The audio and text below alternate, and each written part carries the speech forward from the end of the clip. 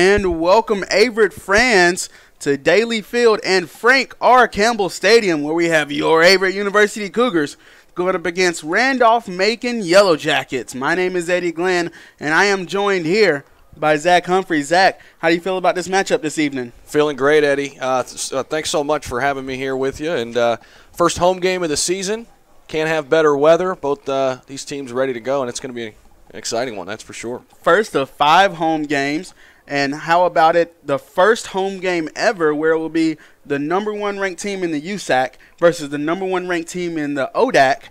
And Randolph-Macon came in preseason ranked number 24 in the nation. They fell out of that ranking after losing to number 6 Johns Hopkins. Yeah, and you know what? Averett, a top team in their conference, at least preseason-wise, too. So both these teams have a lot to look forward to this season and a lot to live up to in terms of expectations. So really excited about this one, and 2 good football teams going head-to-head. Yes, sir. Well, we've got about 17 minutes until kickoff. We're going to take a quick break. We'll be back with a little bit more in-depth analysis, and we'll set the stage a little bit more for this game between your Cougars and the Randolph-Macon Yellow Jackets.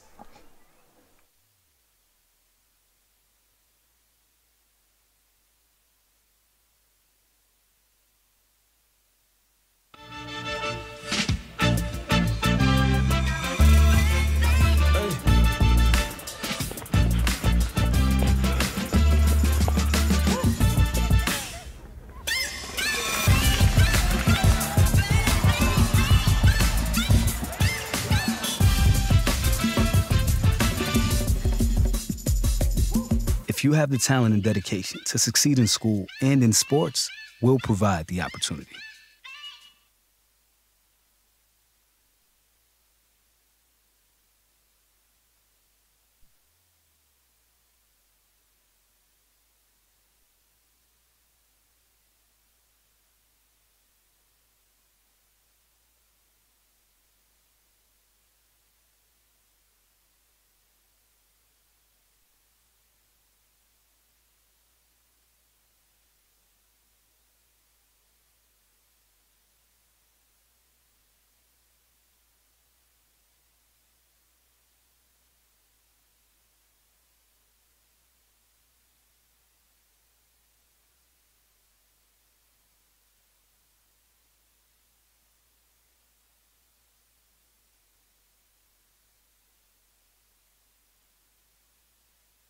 I think me being involved with SAC, along with my involvement with the men's soccer team, has made my experience at Averett amazing. At first, I didn't really want to get involved around campus, but since jumping in the deep end, I feel like I've had a brilliant experience, and me being able to help Averett whilst Averett's helping me is probably the best experience.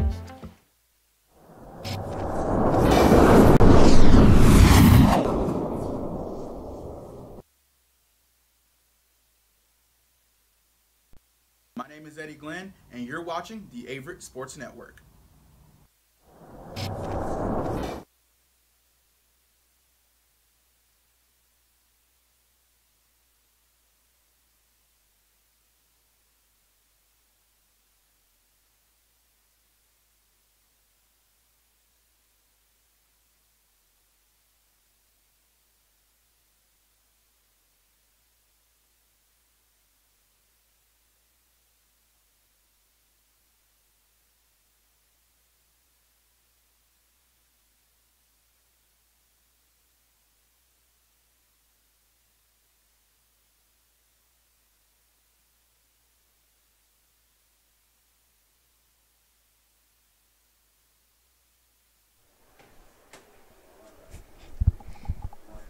And going back to school is not just for kids. Averett has affordable online degree programs designed for working adults who want to pursue an associate's, bachelor's, or master's degree. Just visit gps.averett.edu for more information.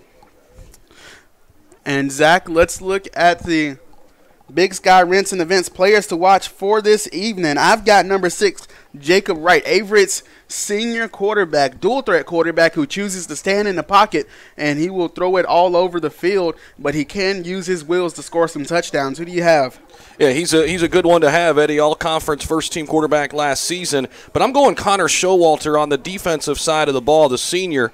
Showalter, a senior from North Carolina, really had a strong game last week with 7 tackles, so looking to see more of that on the defensive side. Absolutely, and enough can't be said about on the other side of the ball for the opposing team, Trey Frederick. I mean, 3-time 1,000-yard rusher. He's, got a bunch of records over in the ODAC. He sits third in the ODAC career rushing attempts, third in the ODAC career rushing yards, and he's not that far from breaking either one of those records. If there's one word to describe this guy, Eddie, stud. Absolute stud. And 3 years running now, over 1,000 yards. In fact, over 1,200 yards the last 3 seasons, and he's well on his way to breaking the ODAC career rushing record as well. He's 162 yards away, so that's something to keep our eye on. Hopefully, for Averett's sake, that doesn't come into the fold, but this guy is super, super talented. And Averett has a stud running back as well. Senior transfer running back Josh Tapscott was actually named USA South Special Teams Player of the Week. He ended up taking a kickoff return, 99 yards to the house in the first half last week when the Cougars won their season opener. And Josh Tapscott, played backup last year, really just started to get his feet back under him playing football, took 2 years off, played at Wyoming, and this year, he looks like a different running back. Well, yeah, and you could just see, when you look at him, too, he's a stout guy. He's well put together, and he's a, ground and pound type of running back coming from Wyoming who, they had a pretty crowded backfield, it sounds like, when he was there, but still played, quite a bit at a big-time university. So he's a special talent, one to watch for sure. And this is a big game for Averett. If you're an Averett fan, an Averett player, this is a big game for Averett. Averett is 0-8 all-time against Randolph-Macon, including an 0-4 mark at home. However, Averett has played the Yellow Jackets within 10 points or less 3 times. And just last year was one of those times, a 24-14 loss where we missed 2 field goals in the opening first half. But the Cougars, the players they've been talking to me in class. They feel like they've got the right concepts, they've got the right plays in place, and it's all about the execution now. Yeah, Eddie, you've been around this program for 4 years now. Myself just coming in, but I can sense that this program is turning a corner. They just keep talking about last year, 8-2 season, and the expectations are high now, which is a different type of feeling when you have expectations. But this team looks like they're really ready to go, and I'm excited. Two big running backs, 2 big offensive lines. We haven't even got there yet. But absolutely. You need some offensive linemen to run the football as well as both these teams do. And one of the things that you said, we're about to turn a corner, and that comes from consistency despite the coaching changes, Zach. Although Averett's football program has had several coaching changes in the offseason, the Cougars were able to maintain consistency by filling those roles from within. Assistant head coach Patrick Henry, who was the longest tenured full-time coach on staff, was named offensive coordinator. David Clark, who was the special teams coordinator from the past 2 seasons, moved over to defensive coordinator. Dustin Beck, who finished up this time as a GA coach last year, took over as the special team coordinator. And then Adams also added an experienced assistant in Scott McConnell to round out his full-time staff. And when you've got consistent coaching, you're going to have consistent discipline and consistent execution. Exactly. And it's nice to, if you're a player then, to see familiar faces, right? Faces that you've seen in practice before. And let's be honest. We talk about big-time football. What are the best teams? You look at New England Patriots, right? You look at the Steelers. But they've got a model of consistency, right? The same owner, same GM, same quarterback down the line. And so I think you make a really good point there that Averett hiring within, keeping people on staff to keep this train rolling in the right direction from an 8-2 season a season ago. And, why stop here? Let's keep it rolling. Absolutely. And if we're going to talk about coaching, we absolutely have to mention Randolph-Macon's coach. Pedro Aruza is in his 16th season as a head coach over at Randolph-Macon. He's got a 58% win percentage, overall record of 90-65, and is second in Randolph-Macon's career list with those 90 victories. Yeah, this is a really good program. Randolph-Macon, they have big expectations, as we talked about at the top. But, they lost last week 17-12 at Johns Hopkins, and I know you mentioned that. But that's the number 6 team in the country. So you're losing 17-12.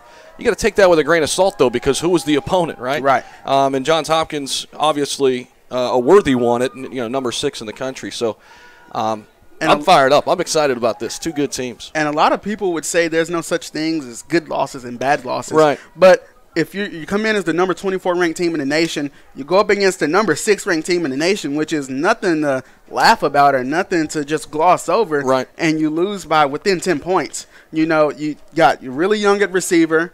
And you're a run-heavy team. Right. You know, so that's something to hang your hat on. Run-heavy teams don't exist anymore. Yeah, and I know there's no moral victories, especially in that locker room, right? I mean, a coach is not going to say that this is a victory, but us as broadcasters, we can talk about it a little differently, right? Right. And we're not players, and I think it is a bit of a moral victory. I mean, when you play a team number 6 in the country within 5 points, and it sounds like they had a pretty good chance to win that game too. A couple of things didn't go their way late, but they're looking to bounce back, and Averett's looking to, keep it going here and go 2-0.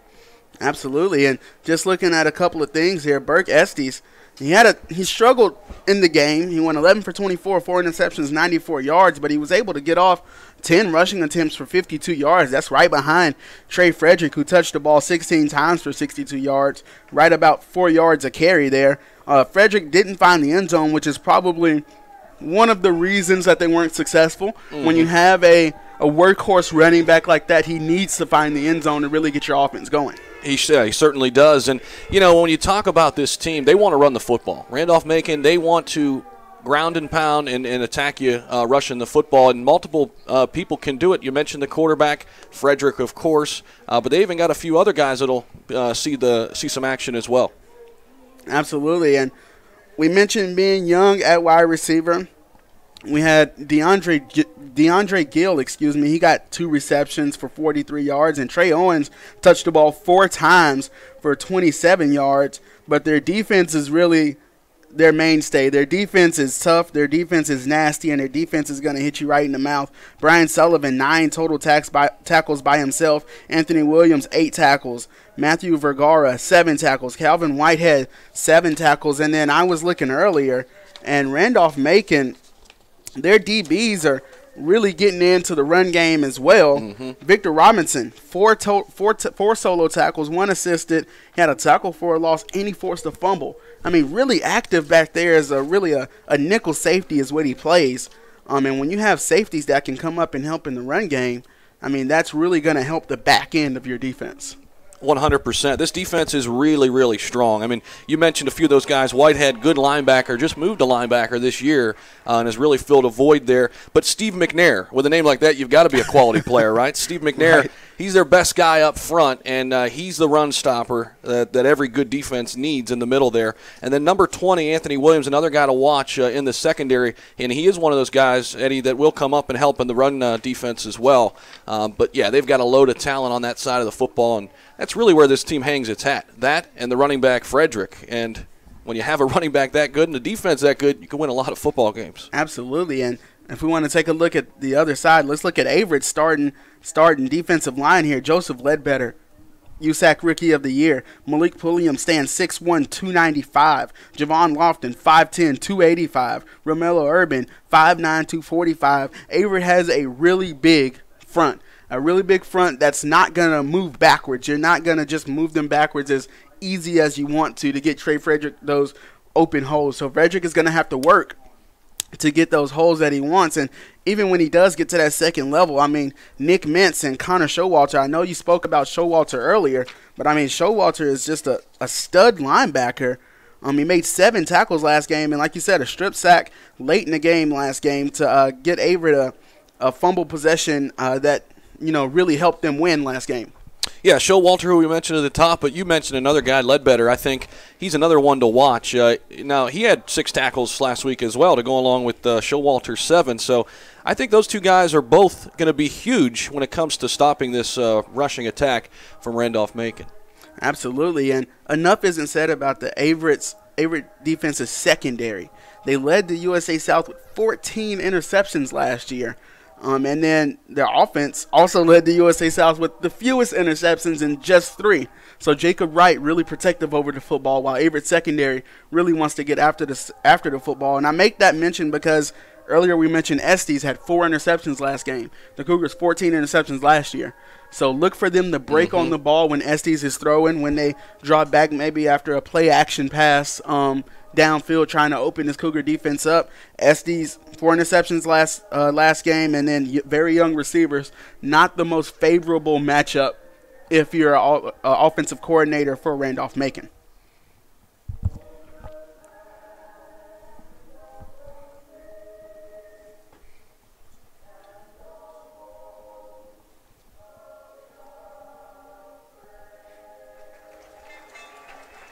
Good crowd here too, Eddie, huh? Absolutely. Both and for both sides. You know, Randolph-Macon fans made the travel. They're here in big numbers, and Averett's fans here for the home opener. They're here in the grass under the scoreboard, here on the stadium or in the stands, loud and ready to go. And I'll tell you what, those aromas that were coming to me in the tailgate lot, I was smelling ribs, I was smelling steak, I was smelling all kind of good stuff out there. Absolutely. They throw down, man. And I stopped by to get some of the food, and those Averett fans can cook, man. Those Averett fans can cook. As we get ready here for the Cougars to run out. They got the smoke building up. They get the notification that it is time to go. The gates are shaking. The tarp comes down. The Averett University Cougars Go Blue, Go Gold flag is up with the cheerleaders. The team is ready to be let out of their cage. Crowd, everybody on their feet awaiting their team on the home field for the first time this year.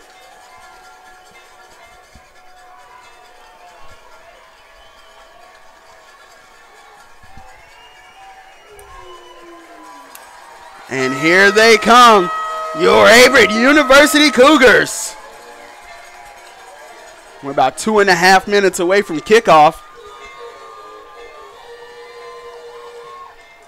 The Averett University Marching Band out and loud and in abundance.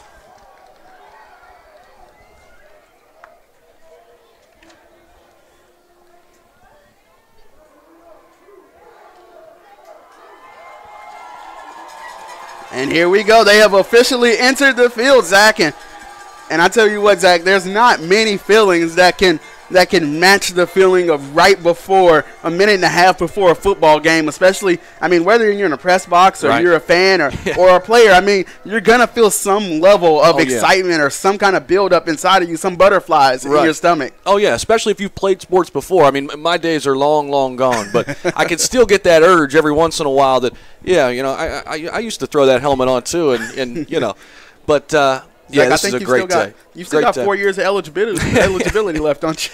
Yeah, but I don't have any knees left. That's the problem. That's why I just stick to golf now. Right? Captains for today's games. Number 7, Joseph Ledbetter, 55. Aaron Pace, 61. Michael Head, and number 10, Kasim Black. And Averett with the nice combination today with the navy on white. Absolutely. Looking sharp. 2 of those captain seniors. Got a sophomore and a junior captain in there. Both sides of the football. And it speaks to something to have an offensive lineman, 2 offensive linemen as captains. Offensive linemen don't normally get the credit they deserve for being leaders on the football field, in the classroom, in the weight room. But here, Averett University showing their big men love. They normally wear the BTN hoodies, you know, big, thick, and nasty. They're offensive linemen. So they show their offensive linemen love around here, and for good reason. For good reason. They open up holes for Joshua Tapscott, or in years past, Sean Bowman. And so, heard the name. Yes, sir. They get the love they deserve. Yeah, you know what? They don't always get that credit, but those guys, you know, a lot of times you only hear about them when it's a holding penalty, right? If they're doing something wrong. Kickers, same way, right? They don't get all the glory like a running back or like a receiver in those skill positions. But, yeah, very important guys up front making it go. And it looks like the Cougars will receive the ball first. So, Averett on offense first. I mean, what better way to start than, you know, like you said, let's start off with an opening kickoff return to the end zone. That would be something. Yeah, Tapscott did that last week, took 199 yards for a touchdown late in the first half, and it really flipped the script in that ball game because it really wasn't heading in the Cougars' direction there until that 99-yard return. And, I mean, that's something to start the game. You could really set the tone, too, at home, get the crowd involved early. So, yeah, that'd be something. And that's the thing about football. Even if it's not going in your direction, it takes one play. Right. To get the sideline up, to get your crowd up, and That's right. just like that, your energy is up. Yep. So now your play is stepped up to the next level. Right. 100%. And I believe it will be Joshua Tapscott back to receive the kick.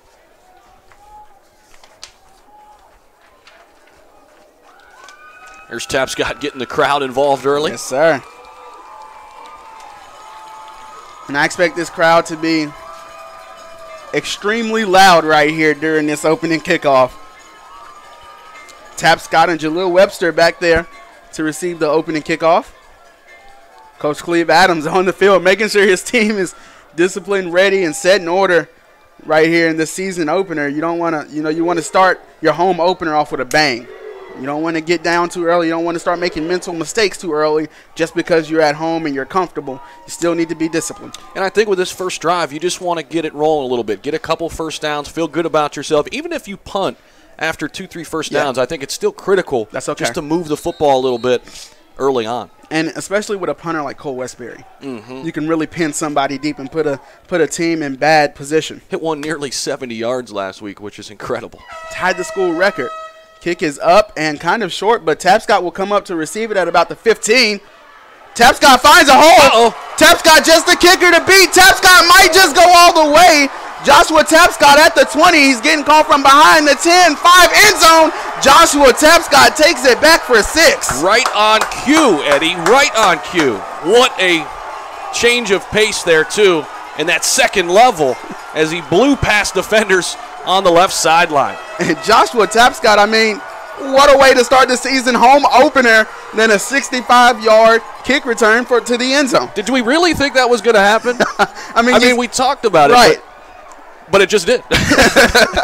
You say things like that hoping it would happen. And, I mean, Joshua Tapscott makes it happen. What a start. Cole Westbury up for the PAT.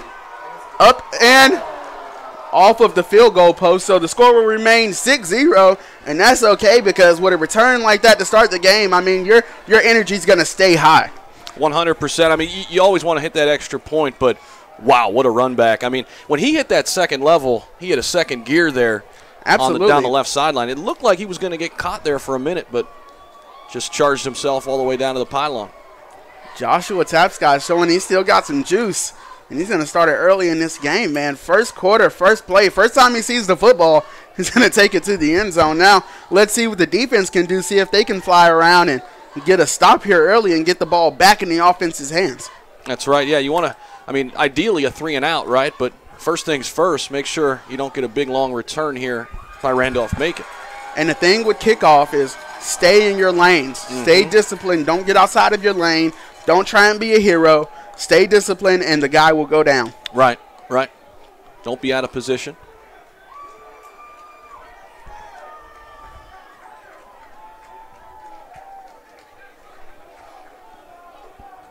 It was funny, too. Tapscott was the one firing up the crowd beforehand, so you could tell he was already a little amped up. Trying to get the crowd to help him out. And they're in it now, that's for sure. This crowd's making some noise. This ball goes deep into the end zone. And Randolph-Macon will start off with the knee.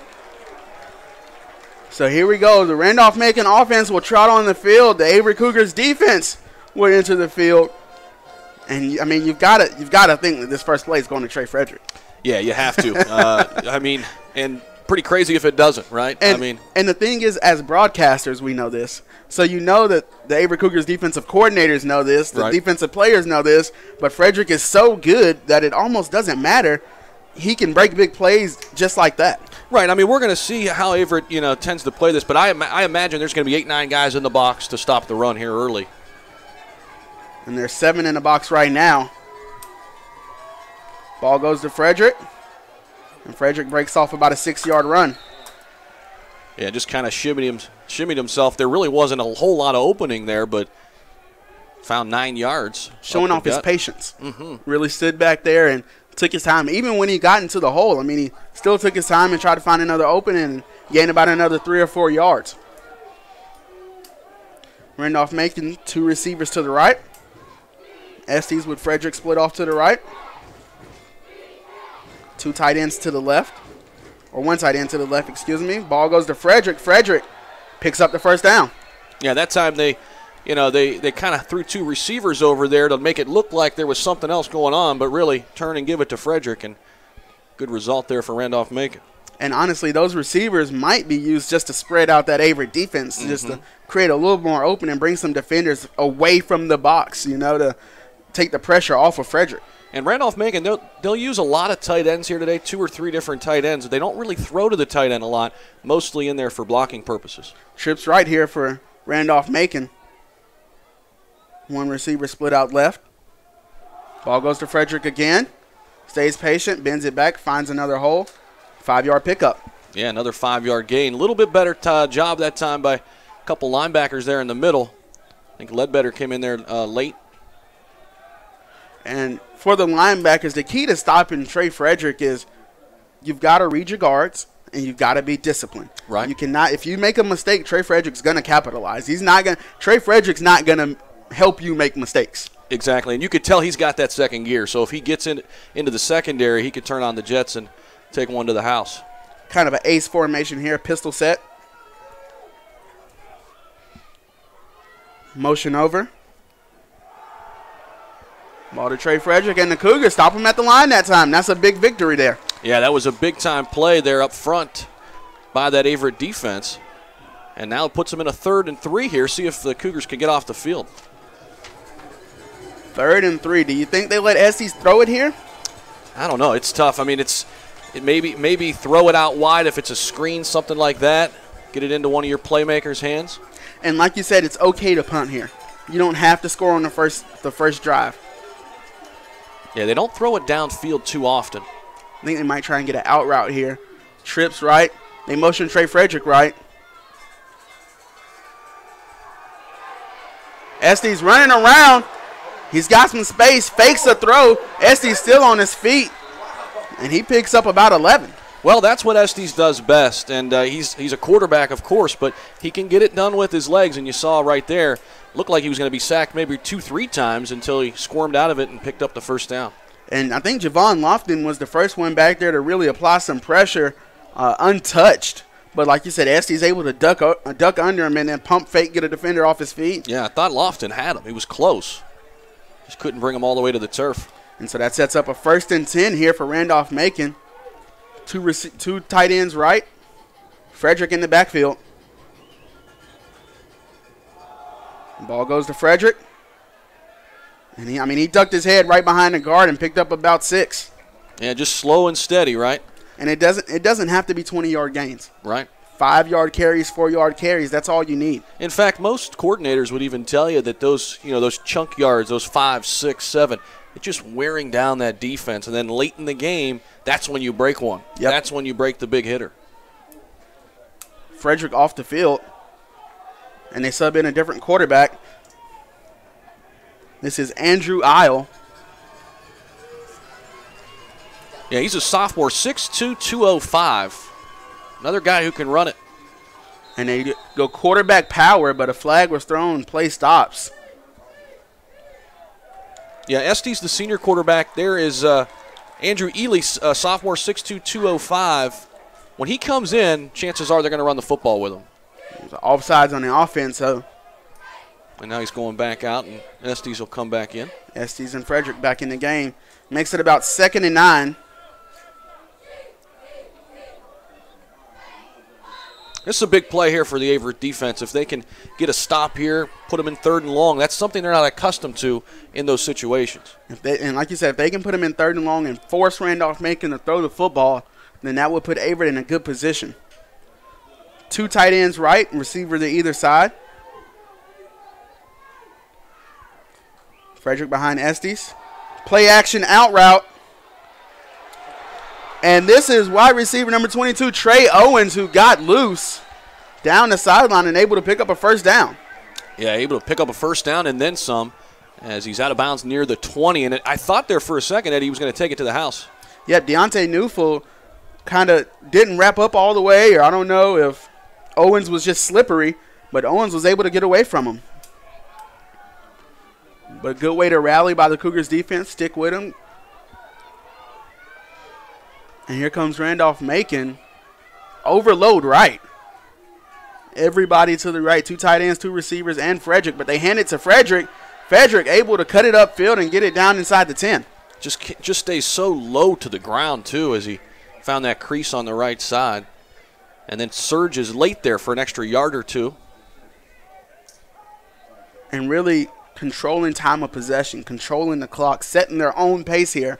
And, I mean, as you could see, Tapscott opened up this crowd, opened up this team with that big touchdown, but everything's died down now. Yeah, run the ball, put it on the ground. Methodically have kind of moved down the field here. Same formation here for Randolph-Macon.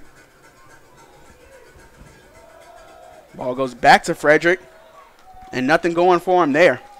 That was a nice job by Javon Lofton coming off the block there, making the open field play.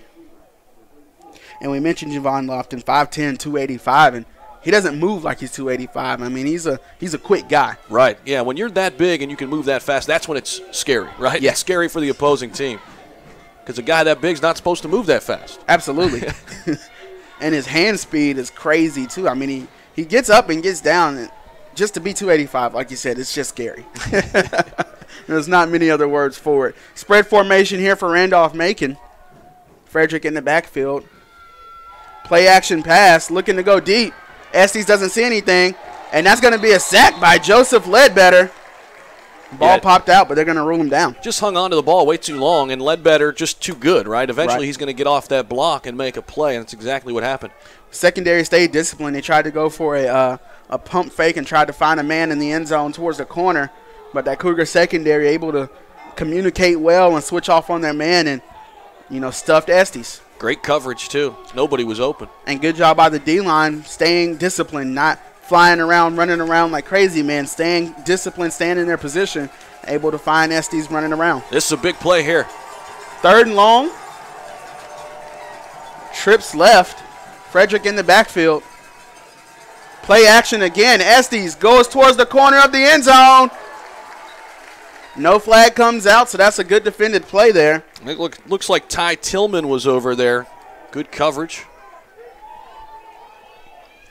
And that's a job well done, really. I mean, that's a win. I mean, the way they were moving that football down, it looked like for sure they were going to get 6, but Averett's defense comes up with a big stop there on 3rd down. And like you said, that's a big stop inside the 10 to really make a goal line stand there is huge, and that's a huge moral victory there for that Averett defense. Colin Brooker back for the field goal. And the kick is no good. Yeah, Brooker, it was 2 for 2 last week. He's their backup kicker, but wide left on that one.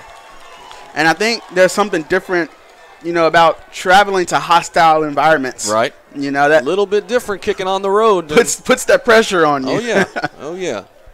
I heard a couple horns there right before the kick was gone as well. So I think these Averett fans get together and practice their timing with those horns.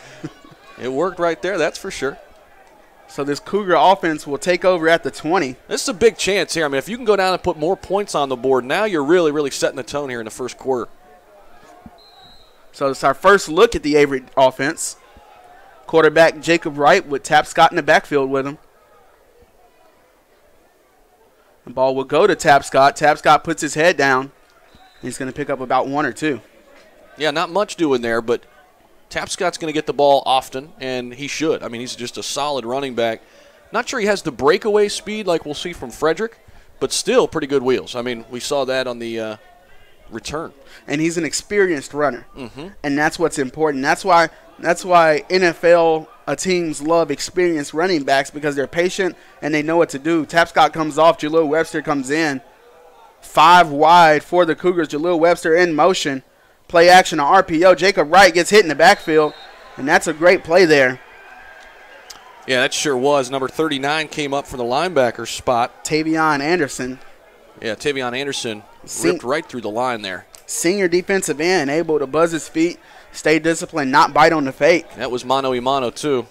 And that's a good open field tackle against somebody shifty like Jacob Wright. Jacob Wright makes a lot of people miss in open field, and that's a good tackle by him. And Wright's a big kid, too, 6 foot 200. Absolutely. Not easy to bring down. 3rd and 8 here for the Cougars, 5 wide again. Jacob Wright steps to the line, sees something he doesn't like, makes some adjustments. Motion again with Jalil Webster. Play action. And Wright goes down. Looks like he tried to escape, but he kind of tripped up on his own 2 feet. Yeah, he did, and I think he had something if he were able to escape. And so this Cougar special punt team will come onto the field, and they're not scared to punt with Cole Westbury back there at all. As you mentioned, he had a 69-yard punt last week, which tied the school record, so they are not scared to send Westbury on the field. And it actually looks like Randolph-Macon is going to try and bring the house here, put the pressure on Westbury. Yeah, it's always a scary scenario here when you're kicking in your own end zone. Senior Anthony Williams back to receive the punt. Westbury just gets it off.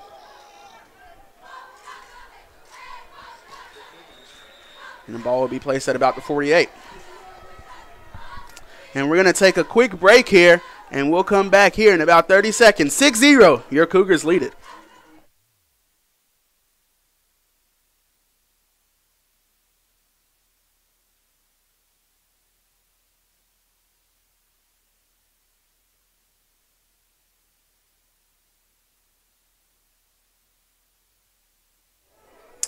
And we are back at the Averett Sports Network. Your Cougars lead it 6-0 here against Randolph-Macon College. Trips right for Randolph-Macon as they enter the field after the Cougars go 4 and out. Ball to Frederick. And the Cougars, that's Showalter getting in there.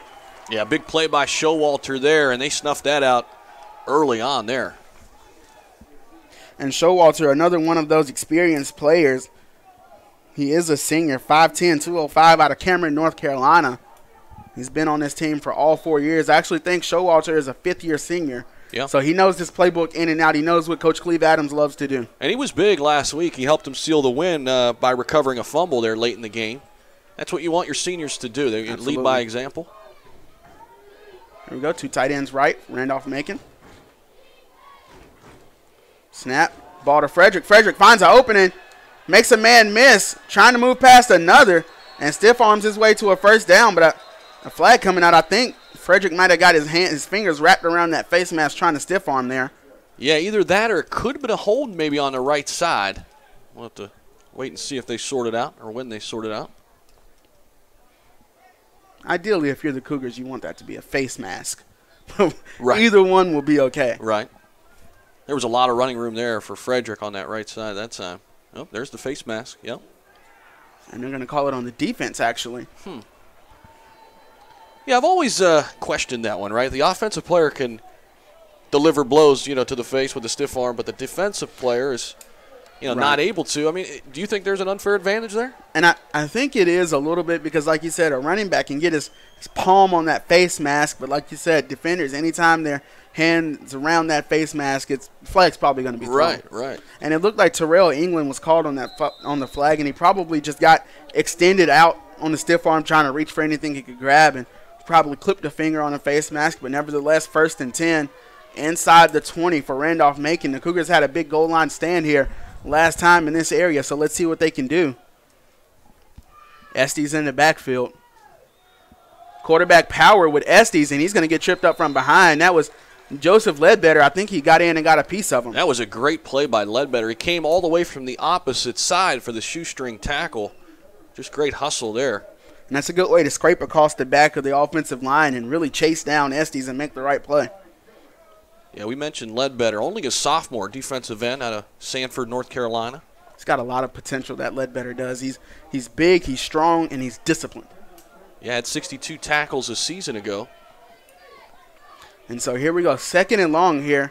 Randolph-Macon still has the possibility to run it here without getting a pinch and 3rd down. And they will do just that. Ball to Frederick on a stretch play. And that was Nicholas Mintz with a great open field tackle. And I will tell you what, Nick Mintz, a sophomore linebacker, he likes to bring what he calls the boomstick. Nick Mintz will bring the power from that linebacker position. If he can get a open field hit on you, man, he's going to lay it on you. But like you said, he brought it right there. Absolutely. Able to close the distance on someone like Frederick, and that's impressive. Yeah, super impressive. So that puts Randolph-Macon 3rd and 9 situation here. This is a big play for Randolph-Macon and for Averett here. Similar position here that they were in their last drive. Absolutely. Averett secondary needs to stay disciplined here. Different running back in, no Frederick. Play action. Estes in the backfield, and he found his running back just over the fingertips. That was Justin DeLeon, I'm sorry, the junior running back. I'll tell you what, they had a touchdown. Yeah, they did. I mean, Estes found him. DeLeon, has to make that grab. He's got to reel that in. He was wide open. They say when it hits your hands, you got to catch it. Could have been a little bit better of a throw, probably, but you've got to make that play. Right. You have to make that play. I agree. And so here we go. Colin Brooker, sophomore kicker, on for a second attempt of the day. This one a little bit longer than that first one. And it's on the left hash, so he's going to have to push it. And this one's up. It looks good, and it is good. So Brooker able to get his team on the board after the Cougars do another good job in the red zone of holding their heels, digging their heels in the dirt. Yeah, still pretty good job by the defense. And I think you got to hold your head high if you're that defense. You didn't let 7 points go up there. Still with the lead, 6-3. Take a breath, give it back to your offense, see if you can get something rolling. And I couldn't imagine that Randolph-Macon is going to come out here and kick it to Joshua Tapscott. They're probably going to kick it anywhere to anybody other than Joshua Tapscott at this situation. Probably wouldn't be a bad idea, right? And that last kick, I mean, I don't know if that was just shorter than normal, but he got it on a running start near the 20, which that's something you definitely don't want to do when you got a good return man back there. And as a return man, I mean, that's what you're taught. You're taught to kind of give yourself a little bit of a running start so you can kind of be on the go. But I think Tapscott's probably going to move around and probably return the kick wherever it's kicked as long as it's in his range. I agree with you, though. I would not be shocked if they, throw one up here near the 35, 40-yard line and make another guy return it. But, I mean, even Jaleel Webster, I mean, I don't want to kick to that guy either. He's got some wheels. He's faster than Josh Tapscott. And so here we go. Let's see where they place it at. High right, trying to get it away from those return men. Jaleel Webster catches it off the bounce. He's trying to find some room, but he gets swallowed up, and the Cougars offense will start inside the 20. That was well executed. I mean, that was a good kick there, and I think the big thing was that it took the hop first. If Webster could have caught it without it hitting the turf, it would have had that running start and maybe a chance to do something. Well, the problem was him and the up man were trying to communicate on who was going to get the ball, and of course you'd rather have Webster carry the ball, but if you're going to call off the up man, go and make the catch. Try not to let it bounce. Right, and those situations are so hard to really practice, right? I mean, that's just an in-game thing that it's got to have. It's all feel, right? And the Cougars confident that they can pass. I mean, third straight play in a row where they go 5 wide, play action to Webster. Jacob Wright running around looking for some space. He's going to slide down after about a 2-yard pickup. Yeah, did a nice job escaping some pressure. Made me a little nervous there, the way he was carrying that football, though. I wish he tucked that down a little bit, but picked up a couple yards. Tapscott and Nautica McCollum back on the field. Got some heavy-duty players in there. And I think that's probably just going to keep the defense honest.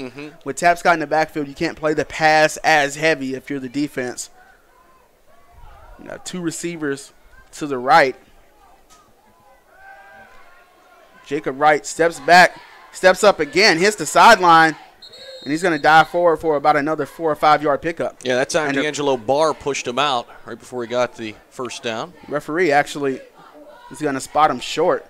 He's going to be about 5-6 yards short there. Okay. So yeah, it's hard for us to see on the far side. Must have stepped down a little bit before we thought. Tried to stretch it out a little bit. So it'll be about 3rd and 6 here. So Cougars having trouble getting the play call on the field. What do you think here, 3rd and 5? 15 seconds left. They're going to have to hurry up. I think it depends. No running back in the backfield, so they're going to drop back. Jacob's probably going to look to try and make something happen on his feet. Or they might try and just throw it to the sideline here. Post across the middle of the field. Caught. And that is number 19, Deontay Lambright, the junior wide receiver. And he was able to stand in there. First of all, he bobbled the catch, but took a hard hit right after that and held on to the football. First down, Cougars. And what a catch by Lambright. I mean, just able to hang on. He got hit, like you said. The throw wasn't perfect either. He had to go up, adjust to it midair, and picks up the first down. Great catch by Deontay Lambright. Keeps the drive alive for the Cougars. That was a big play there. It was a huge play because up to that point, the Cougars haven't been able to generate any offense other than the return kickoff for a touchdown. Right, right. So here we go. Ball to Joshua Tapscott. Tapscott takes it, trying to be patient.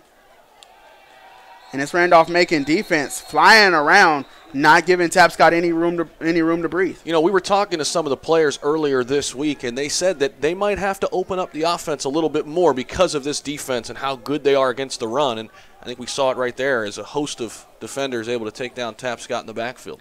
Well, Ed, I don't know if you remember, as we were talking to them earlier in the week as well, they have a lot of athletes on the field. They don't have your 295-pound nose tackles on the field. Everybody is athletic and can move around, so that really helps their ability to move sideline to sideline. Bobbled the snap, flag on the play. Joshua Tapscott tackled in the backfield. Let's see what this flag was.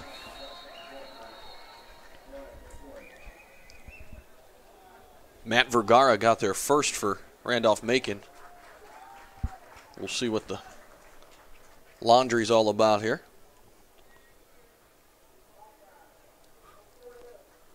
Offsides on the defense. And I think they called that on Ty Tillman. Or, excuse me, Steven Richardson, the sophomore cornerback. I think I heard him say number 14. Well, that's big, Eddie, because, I mean, it would have been 3rd and long there and really nothing brewing, and all of a sudden it's 2nd and 5. You know, a lot of different things you can do now in 2nd and manageable. Really changes, like you said, the landscape of what you're able to do here. You can either hand it off to Josh Tapscott or, in this case, Jaleel Webster's in the game. Yeah, see if they can get Webster going a little bit. Four-verse concept, Jaleel Webster against a corner, and Jaleel Webster in and out of the hands. Jacob Wright. It was a perfect throw. It was absolutely perfect. Jacob Wright looking for a flag, number 20 pushing off, but like you said, a perfect throw right over the hand of the cornerback and into the hands of Jaleel Webster. I think Jaleel Webster thought it might have been a little too good to be true there moment. What we never know, though, was Webster a little bit shielded by the defender? Did he actually see it coming in? Right. And, you know, that can happen. You can lose sight of the ball in a split second. All it takes is take your eye off it for a minute and you miss it. Almost a real big play, though. Almost, and that would have been huge for the Averett offense. Motion with Isaiah Grice. 3 receivers to his side. Wright escaping, looking, trying to find Grice.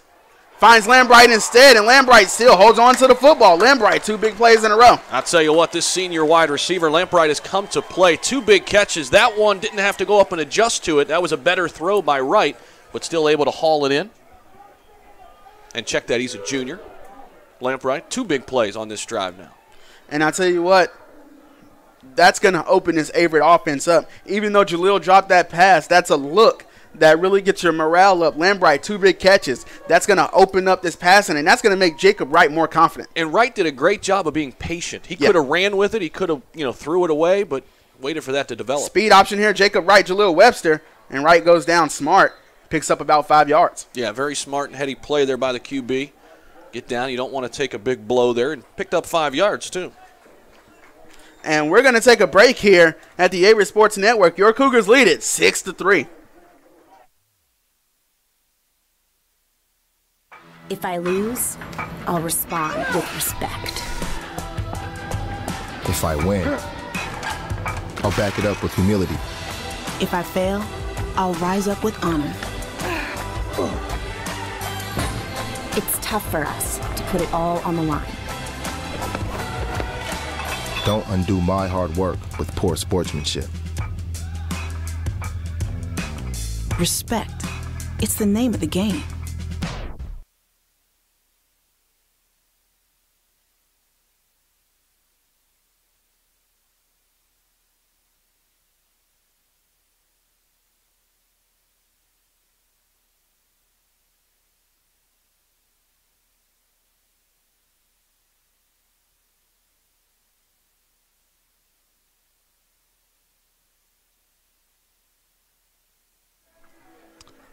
Start of the second quarter, your Cougars lead it 6-3, and they are driving the field. Deontay Lambright, 2 big catches on this drive. And let's see if the Averett Cougars can finish this drive off and add 6 more points on the scoreboard. I'll tell you what, Eddie, I really like to see this running game pick up a little bit. See if they can get Tapscott going.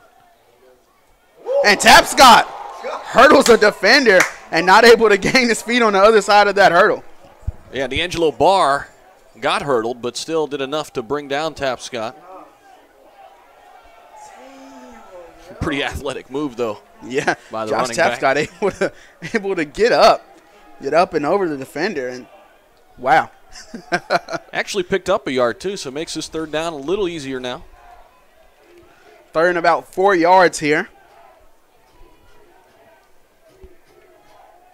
Jacob Wright, Tapscott in the backfield. Tapscott pointing out defensive ends. Wright finds Grice. Grice wide open. Can he find the end zone? He's pushed out.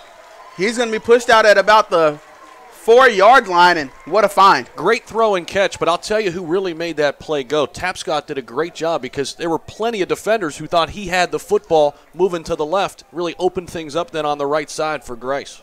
And a lot of running backs on play action, they kind of lazily go through it. But Tapscott, like you said, did a good job of really selling that fake. Now they're in business inside the 5. 2 tight ends right for the Cougars. Tapscott still in the backfield, 2 receivers to the left. And a quarterback power designed run there gets it down to about the 2-yard line. We'll see where they mark it. And there's a Randolph-Macon player down. And there's laundry all over the field now. Yeah, it looks like after it could the play. be. I think it's Victor Robinson who was shaken up.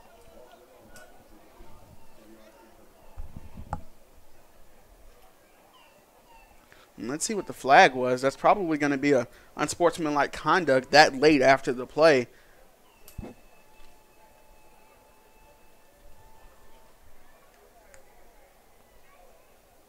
Sportsmanlike conduct against the Cougars. Well, this is going to back them up. And that's not going to make Coach Cleve Adams happy, getting all the way down to the 2-yard line and making a mental error like that.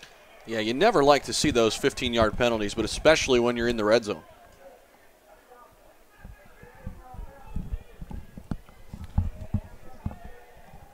And I believe that was actually called against Jacob Wright, number 6. Yeah, I didn't really see what happened there at the end of the play. I mean, he took a decent hit, got up, but I don't know if maybe some Randolph-Macon players were hanging onto his legs late after the play. Could have been. Kind of frustrated him, or he's kind of talking to the ref, explaining himself there. But nevertheless, we're going to have to move on. 5 wide for the Cougars. That backs them up 15 yards.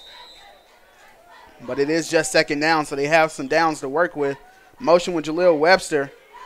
Jacob Wright's going to keep it, trying to find the outside. He does find it down inside the 10. He's going to be spotted at about the 5-yard line. Jacob Wright picks up those 15 yards. Well, he gets right back to where they had the football a moment ago, but now it's going to be third down. I'll tell you what, Webster, if he would have got that ball, he had some room to work with on the right side. So that was really open on both sides. And right? Yep, go ahead. The thing about this is Jacob Wright, every time they've run that motion, he's kept it. Yeah. So the defense is, I wonder if they're going to start to be Jacob Wright heavy, and Jaleel Webster might be able to keep it around the end one of those times. Perhaps they're maybe keeping that one in their back pocket.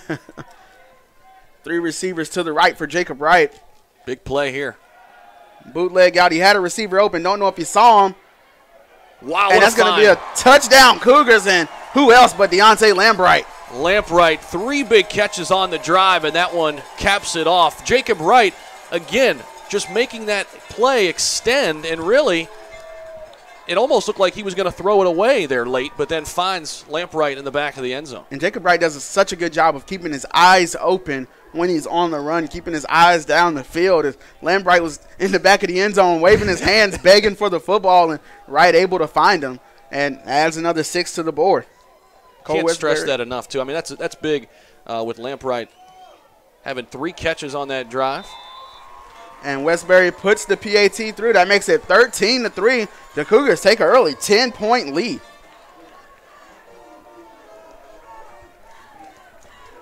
Ladies and gentlemen, Averett University was just ranked 15th best regional liberal arts college in the South by USA News and World Report in 2020, as well as ranked 7th among best colleges for veterans and 8th for best value. Additionally, Averett was recognized by U.S. News for ethnic diversity, social mobility, and best undergraduate teaching.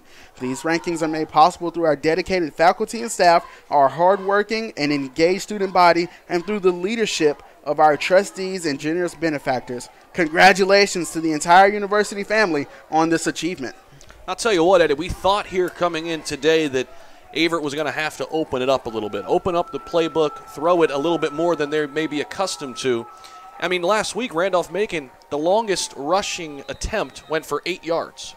That was their longest run against Randolph-Macon last week, talking about Johns Hopkins. And we're seeing that from Averett, right? I mean, they're really opening it up in the passing game, and that got them down and on the board and up 10. Another kick into the end zone. This time it's going to be brought out by Randolph-Macon. Can the Cougars stay disciplined? And they're finally able to bring down Jordan Foster, the senior kick returner for Randolph-Macon. And you're right. And as a broadcaster, this is probably the most times already I've ever seen Averett go 5 wide in a game. And they're really, like you said, opening it up, letting Jacob Wright really scan the field and use his eyes as a quarterback and really make something happen. Yeah, that's why having a quarterback who can run, who's mobile, but can also throw. I mean, it's just such a luxury to have when you've got that dual threat. Randolph-Macon on offense looking to get things started here. They're able to drive the field, but not able to finish it off. Trips right for Randolph-Macon here. Trey Frederick motioned out. They're going to throw a halfback swing out to him. And, I mean, a great job there. And that was number 2, Quaylen Keaton, the senior safety, and on the play. Quaylen able to step in and really bully his wide receiver open, extend his arm out, and square up against Trey Frederick and make an open field tackle. We heard that one up here. Absolutely. Keaton laid a lick there. Big-time play. It's another big stop by the Cougars there. The Randolph-Macon offensive coordinators trying to get Frederick out in open space, letting him move, but the Cougars doing a good job of rallying and buzzing their feet, staying disciplined here. Big man set here for Randolph-Macon, 2nd and 8. Motion over. And Estes is going to keep it, but Javon Lofton has none of it. I'll tell you what, Lofton is winning that one-on-one battle. He's been in the backfield how many times now? 3, 4, 5 times. I mean, at least in the backfield ready to make a play. Absolutely, and it's because this defensive line is so stacked. You have to put 2 people on Joseph Ledbetter. You have to put 2 people on Romello Herbin, so that gives running lanes for people like Malik Pulliam and Javon Lofton. And Javon Lofton winning the battles, taking advantage of his opportunities, tackling the backfield. 3rd and 10 for Randolph-Macon here. And I'm starting to see what you're talking about with Lofton at 285 and the way he can move. Right, right. And here we go. Tight end, 2 receivers to the left for Randolph-Macon. Estes calls for it. He drops back. 3-step drop and a sack by Joseph Ledbetter. Well, it's been the Ledbetter and Lofton show on defense, and again, got him from behind, winning that one-on-one battle. Big-time play. Just like that, the Cougars, that's a big stand right there, and the Cougars are looking really good against a team who came in ranked number 24 in the nation. Oh, this is super impressive. You know, Averett's got a lot of expectations, too. Preseason pick number 1 in the USA South, so both these teams living up to it so far. And this is Jaleel Webster back for the punt. Hanging around the left hash here. That ball was punted sky high with some hang time. Fair catch called for. And it's going to get spotted on the 40-yard line. And this Cougar offense, who just scored a touchdown just 2 minutes ago, back on the field. And good field position, too. They'll start at the 40-yard line here, so I'd still like to see that running game pick up. I wouldn't go away from it, right? I mean, while it hasn't been working, still trying to grind it out, because if you can have that, it's nice when you have a lead to be able to pick up 3, 4, 5 yards on the ground. And with somebody like Tap Scott, he's going to be patient. And like you said, as long as you keep feeding him the ball, he's going to break one. Mm-hmm. He's going to break one. Ball goes to Tap Scott on the stretch play. Tap Scott finding some opening, still on his feet. He picks up about 4. That was a nice little stutter step that time by Tap Scott. Pick up a couple extra yards. And it looks like Randolph-Macon are playing their corners a little closer to these Averett receivers. They were in a press formation there, trying to get in and get into the grill of these Averett wide receivers after some big plays on that last drive. Here we go, same set for the Cougars. Ball going to Tap Scott again. Stays patient, still on his feet, still moving forward is Tap Scott. Yeah, Calvin Whitehead did a nice job, the senior there, middle linebacker, to meet Tap Scott. But then Tap Scott, like you said, just kept those feet churning. And so that makes it about 3rd and 5, 3rd and 6. And I think it's officially listed at 3rd and 7. 3rd and 6, rather, excuse me. Jaleel Webster back on the field. as Tapscott comes out.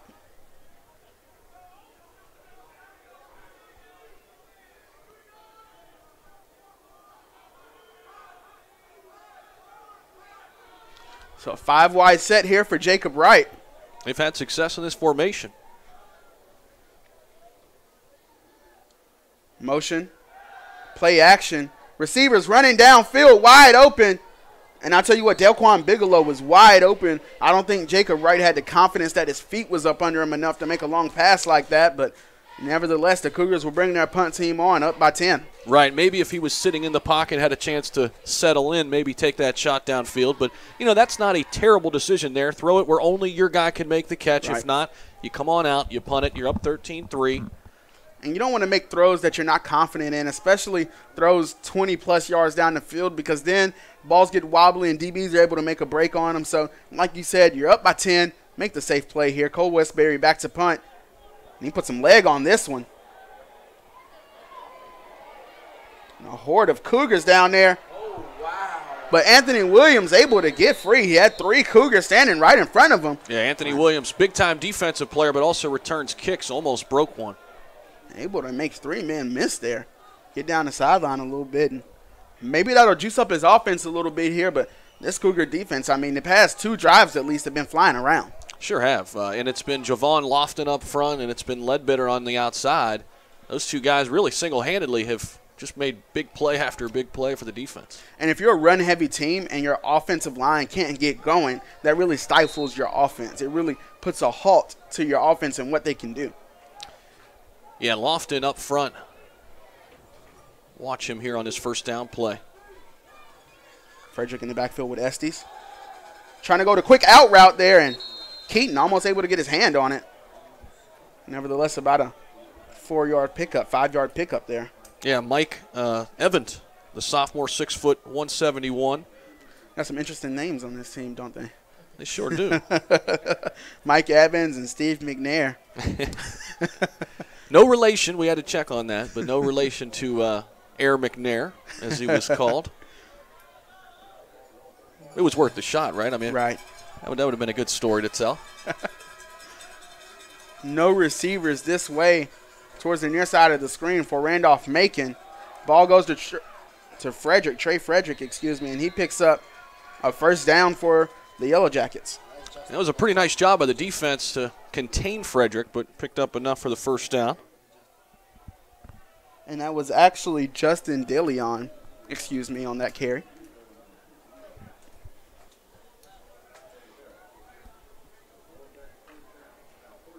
Randolph-Macon really a traditional team. You don't see very many teams lean on the run game or still use huddles pre-play.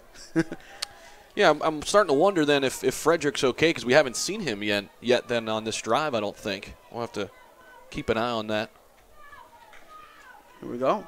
Ball back to DeLeon, and he's wrapped up there. Can't get a number on that. I think that was number 14, Ty Tillman for the Cougars. Yeah, Tillman came up and made a really nice open field play. There was a lot of green area if he doesn't make that tackle. 7:20 on the clock here in the second quarter. This defense trying to get their crowd pumped on a second and long play right here. Yeah, it's a big play because, again, we talked about it earlier. Randolph-Macon does not like third and long situations. Randolph-Macon single back coming out under center. And a timeout called. So we're going to take a quick break here. 7 minutes, 6 seconds to go. Your Cougars lead it by 10.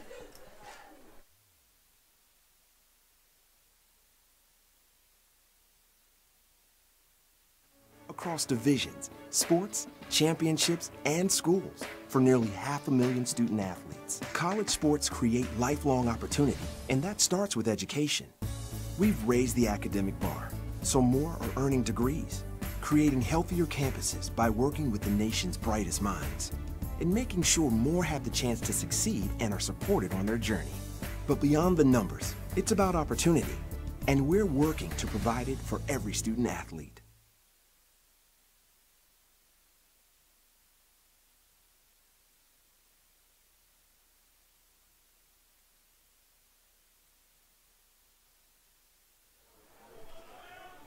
Five wide for Randolph-Macon out of the timeout break. A very different look than when they entered the timeout break. They were single back under center. So 5 wide for Estes here. Cougars defensive back step forward in a press formation. And they do jam. Estes avoids Showalter. Estes still on his feet. Estes still on his feet. And that's Nick Mintz finally bringing him down. That was a great play there by Estes. Looked like it was a definite sack in the backfield. Stepped up nicely and found the first down. Showalter was back there, just not able to bring the slippery Estes down. And just like that, that's a Yellow Jackets first down. And as you mentioned, still no sign of Frederick this drive. And that's quite odd for a Frederick-heavy offense. Yeah, Frederick missed this game last year, if I'm not mistaken, too, with an injury. But, I mean, he is the guy that makes this offense go. And if it's worth note, he is right there by the head coach and offensive coordinator, but De Leon. So it could just be that they've elected to go with the junior. I mean, he's picking up about anywhere from 4 to 7 yards of carry. So why not if he's red hot? And Frederick on cue, back on the field. And this has been the most consistent Randolph-Macon has moved the football here today, too, on offense in this drive. Should I make it 2nd and 3, or 2nd and 2, rather? So really still a down where they can run the football here. With Frederick in the backfield, they come in under the center, 2 receivers, or 1 receiver to either side. Frederick in the backfield, single back formation. Estes motions over a receiver. Ball goes to Frederick, and Frederick finding some space. And that's a first down for the Yellow Jackets. Yeah, Terrell England pushed him out, but you could see some fresh legs that time. Yeah, and that's what happens. They did lean heavy on Frederick in that first quarter. Really ran him about 15 times in that first quarter. So able to get him a break, let him get some water and some fluids in him. Yep. And looked just like that, he picks up about 12. Yeah, it looked like he had a little extra burst there as he caught the corner. Here we go. Time still ticking. First down just outside the red zone here for Randolph-Macon. Ball back to Frederick. Finds a hole and bursts through it. Inside the 10 is Randolph-Macon, and Estes is signaling for a hurry-up offense here, trying to catch this Cougar defense off guard. Yeah, and I think they're just winning those one-on-one battles up front right now, and they want to keep that going here. This has been a pretty impressive drive here by Randolph-Macon. And that's going to be a timeout called on the field with 5:06 remaining in the second quarter. This Randolph-Macon team is driving the football. Can the Cougars stop it? Up 10.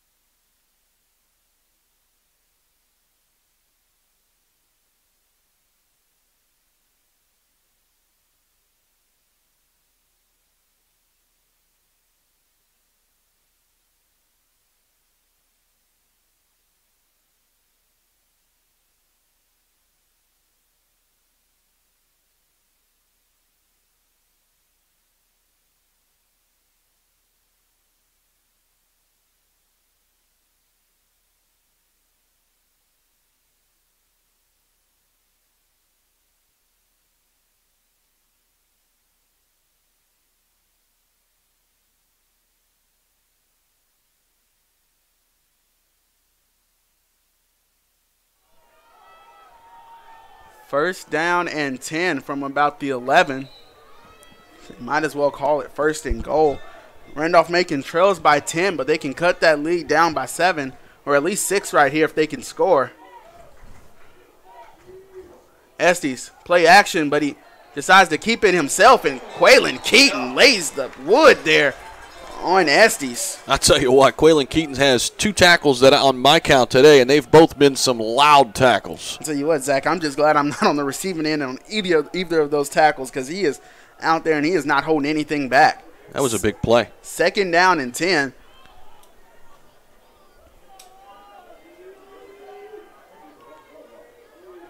See if they go back to Frederick here. Or you mentioned, too, play action could be open now that they've run it so much on this drive. Trips left. Going to go with a naked boot. Got a player running towards Estes, and Showalter almost comes down with the interception. Just out of the reach. That would have been a heck of a play by Showalter. Still a great play to bat it down. Diving backwards. I mean, he held on to it for a little bit, but I think, going out of the other side of that dive, he kind of, lost control of it. But like you said, either way, a great athletic play there by Connor Showalter. And this is going to set up a huge third down here from the 11, and you can see everybody on the sideline wants everybody in the crowd to make some noise here for that Cougar defense. And the fans I think they're just not noticing. Hey, it's 3rd and 10 from the 11. Let's help our team out here. They are getting loud. Obvious passing down right here, 11 yards away from pay dirt. Esty snapped the ball, 3-step drop, and an interception. That's Terrell England, and he's still on his feet. Terrell England with space to go. Terrell England still on his feet. He might just go all the way. Terrell England with Trey Frederick is the only man to beat Terrell England. A pick 6 from about 81 yards away. And you want to talk about a turn of events, Eddie. How about that? I mean, take it all the way back for 6, and did a great job of being patient as well, did England, because he waited for that final blocker, and he was able to take it to the house. Wow. And we're going to take a break here as there is an Averett player down. Romello Herbin is down. We're going to take a small break here while he is helped off the field.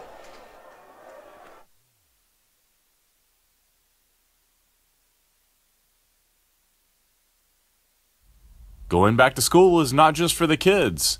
Averett University has degree programs for working adults who want to pursue their bachelor's or master's online or on campus.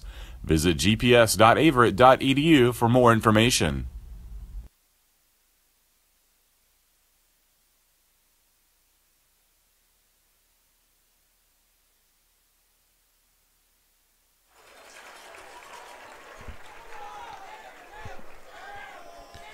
And welcome back. Huge play there, Eddie, and it's good to see the injured player now back up on his feet. Like you said, Romello Urban able to get up and walk off under his own power. I wonder if it was just a real bad cramp there, but either way, I mean, what a big-time play there for the Cougars, up 19-3 now. Yeah, it started with Quaylen Keaton. School record on the return, it sounds like, too. But started with Quaylen Keaton, a big hit. I mean, just a couple big plays by the defense back-to-back. 89-yard interception return for a pick 6. And as you mentioned, that is a school record. Longest pick 6 in school history now belongs to Mr. Terrell England. And that was Cole Westbury able to put the extra point through. 20-3, the Cougars up 17 points to a team they've never beat 4 minutes before halftime. Yeah, 0-8 all-time against Randolph-Macon, but we talked about it at the top, Eddie. These last 2 years, that gap has been narrowing, right? This program's turning the corner, 8-2 a season ago, talking about the Cougars, and they're looking to keep it going. I'll tell you what, I know this is my first time seeing them live, but I like the direction they're heading. Absolutely, and we mentioned the consistency in coaching. A lot of good experienced players. We've seen junior Deontay Lambright making big catches. Junior Terrell England, 89-yard pick 6.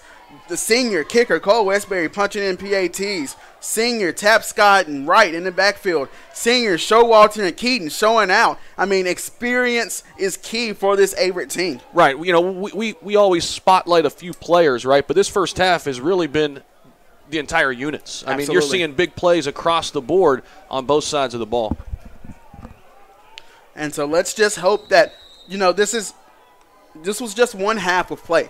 So let's hope this Cougar team doesn't go into halftime with a big head and come out, you know, making mental errors, because just Randolph-Macon was just the number 24 ranked team in the nation. Oh, yeah. The 24th best team in the nation. So they can make it happen. So the Cougars have to stay disciplined. Trey Frederick almost found a gap there on the return. Yeah, and this team, they're not going to just sit down and say, okay, well, you got us. I mean, they're going to keep coming. This is a really good football team, well coached. This is a team that rarely gets penalized. I mean, that kind of speaks to the grittiness, the toughness of their style, and very disciplined football team that, like you said, they're not going to go away. And we have to understand that Pedro Arruza is going to go into halftime, and he's going to make adjustments. Oh, yeah. He's not going to come back out with the same game plan. He's going to make adjustments, and we have to be ready for that.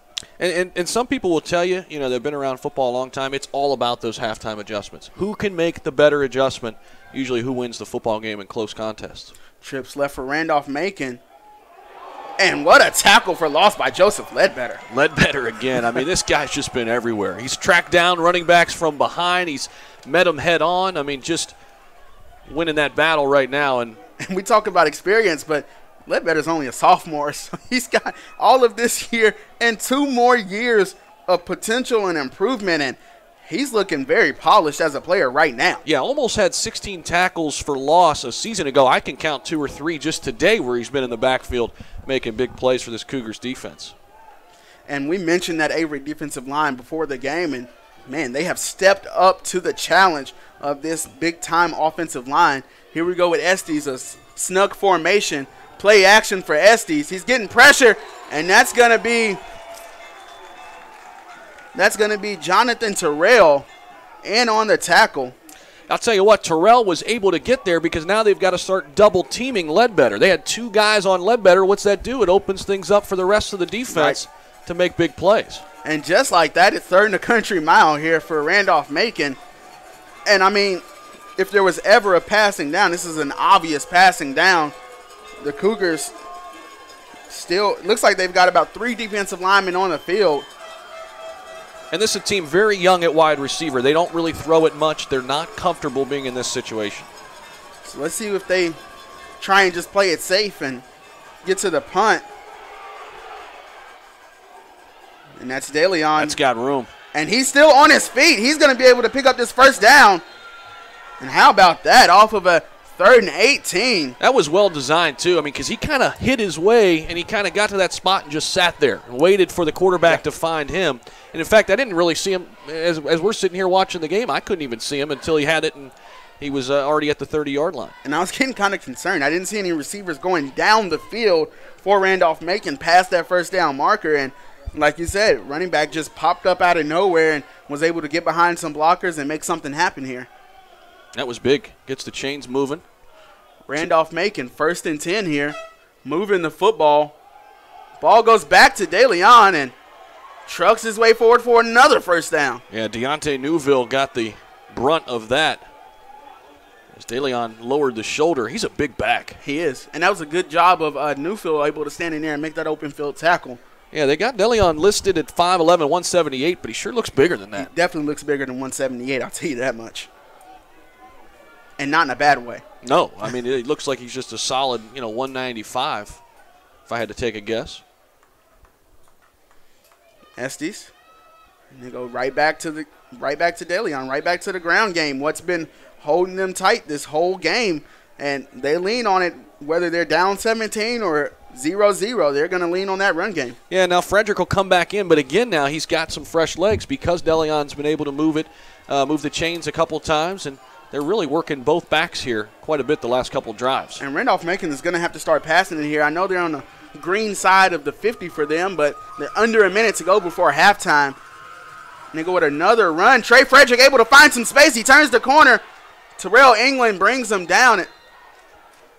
Be careful on the hand placement there. I thought it might have been a horse collar. And that was identical to the last time he got a little blow. He went to the sideline, and then what do you have? A big run going out to the right side, knocked out by England. Same thing here. And honestly, that's what you want if you're a Randolph-Macon head coach. He runs out of bounds, stops the clock. Right. And just like that, they're able to, really catch their breath, breathe, and they're on the 15-yard line. They got a couple timeouts left here if they need them. Cougar defense needs to stop. Don't want to let a touchdown up right before the half. That'll be a huge blow to the momentum. Play action. Swing out left. And Randolph-Macon able to get into the end zone. That's number 22, the senior wide receiver, Trey Owens. Trey Owens, snuck his way out of one tackle, and that's all he needed to find pay dirt. And got to make that play on the outside, but even a better play by the offensive wide receiver, the senior. And as we mentioned, they're not comfortable passing, but when they do pass, who do they go to? Their senior wide receiver. Right, and it was a quick hitter, right? It's not down the field. It's not like a huge post route or something like that. It's just get the ball out quick, get it to one of your playmakers, and see if he can. But when you've been running the ball like that all game, a quick play action, swing out left, that's all you need. Right, yeah, that play would definitely be open, especially those linebackers start creeping up to stop the run. So the PAT, was missed by Brooker. So that still makes it 20-9, an 11-point lead here for the Cougars with about 35 seconds to go. So I could only imagine that, if unless this kickoff goes to the house, that the Cougars are going to come out and kneel the ball and take it into halftime. And I think you're right. I think that's the right thing to do. But for the Yellow Jackets on the other side, I mean, that's big. Going into halftime, making it 20-9. Now you can go in there and say, okay, we've got something to build on. Really, those last two drives, they moved the football pretty well.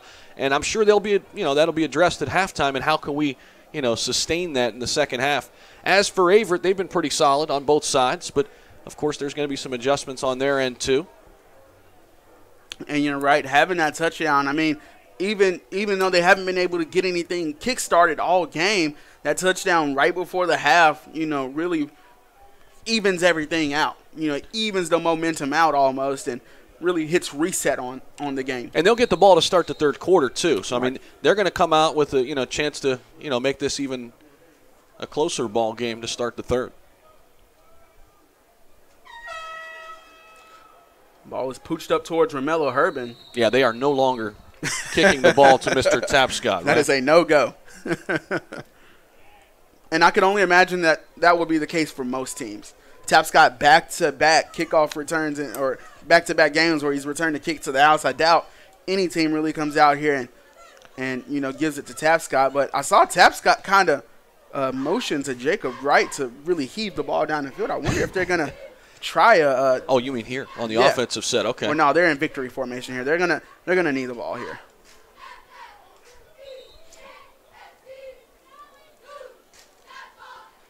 And so that's gonna.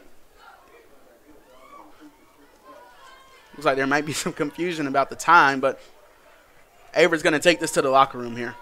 Yeah, I think it's a good decision too. You got a 20-9 lead and. These fans are excited, and they should be. I mean, this Averett football team really, really strong first half, but you got to seal the deal here in the third and fourth quarter. And as you mentioned, your Averett University Cougars lead by 11 after a stellar first half of football. Really couldn't ask for much better football on both sides of the field. 20-9, your Cougars lead it against Randolph-Macon College, and let's see if they can keep their heads on straight in the locker rooms and come out and play the second half just like the first half.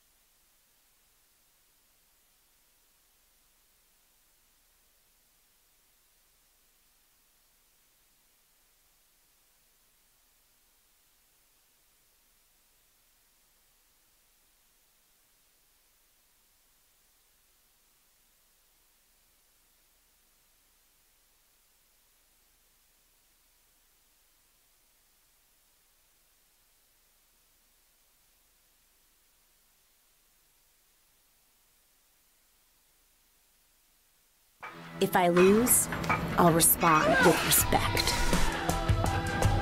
If I win, I'll back it up with humility. If I fail, I'll rise up with honor. It's tough for us to put it all on the line. Don't undo my hard work with poor sportsmanship. Respect. It's the name of the game.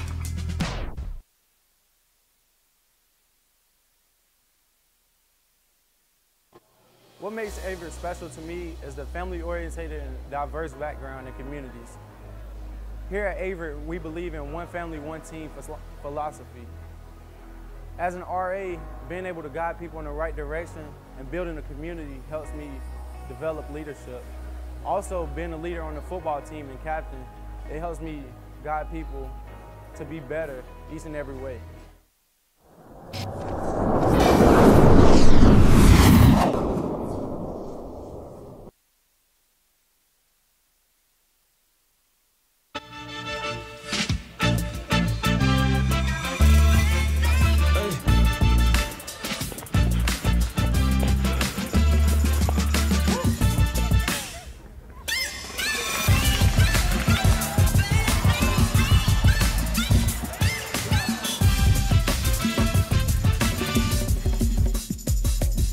If you have the talent and dedication to succeed in school and in sports, we'll provide the opportunity.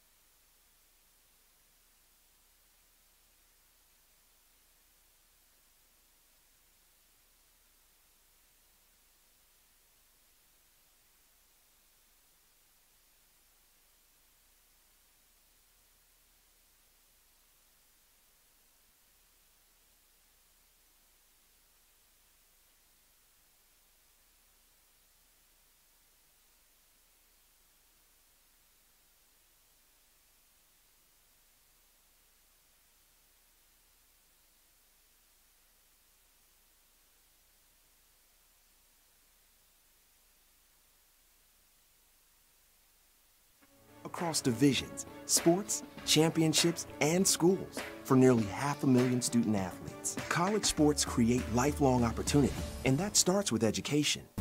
We've raised the academic bar, so more are earning degrees, creating healthier campuses by working with the nation's brightest minds, and making sure more have the chance to succeed and are supported on their journey. But beyond the numbers, it's about opportunity, and we're working to provide it for every student athlete.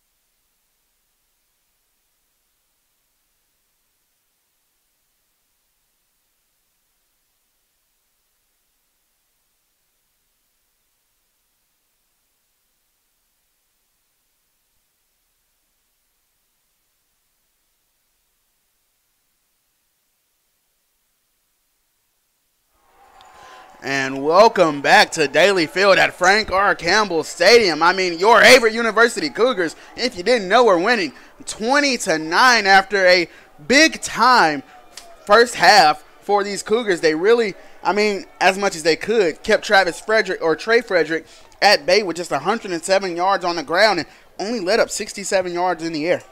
Yeah, he's got 14 carries, speaking of Frederick, for 107 yards. But really, those yards were kind of in the middle of drives. They never really materialized into points necessarily.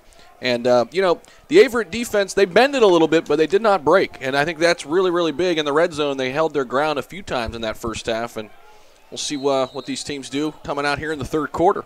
And like you said, they would bend and not break. They let up one touchdown all first half. And really, the Randolph-Macon offense would get all the way down inside the red zone, and the Averett defense would make a big stop.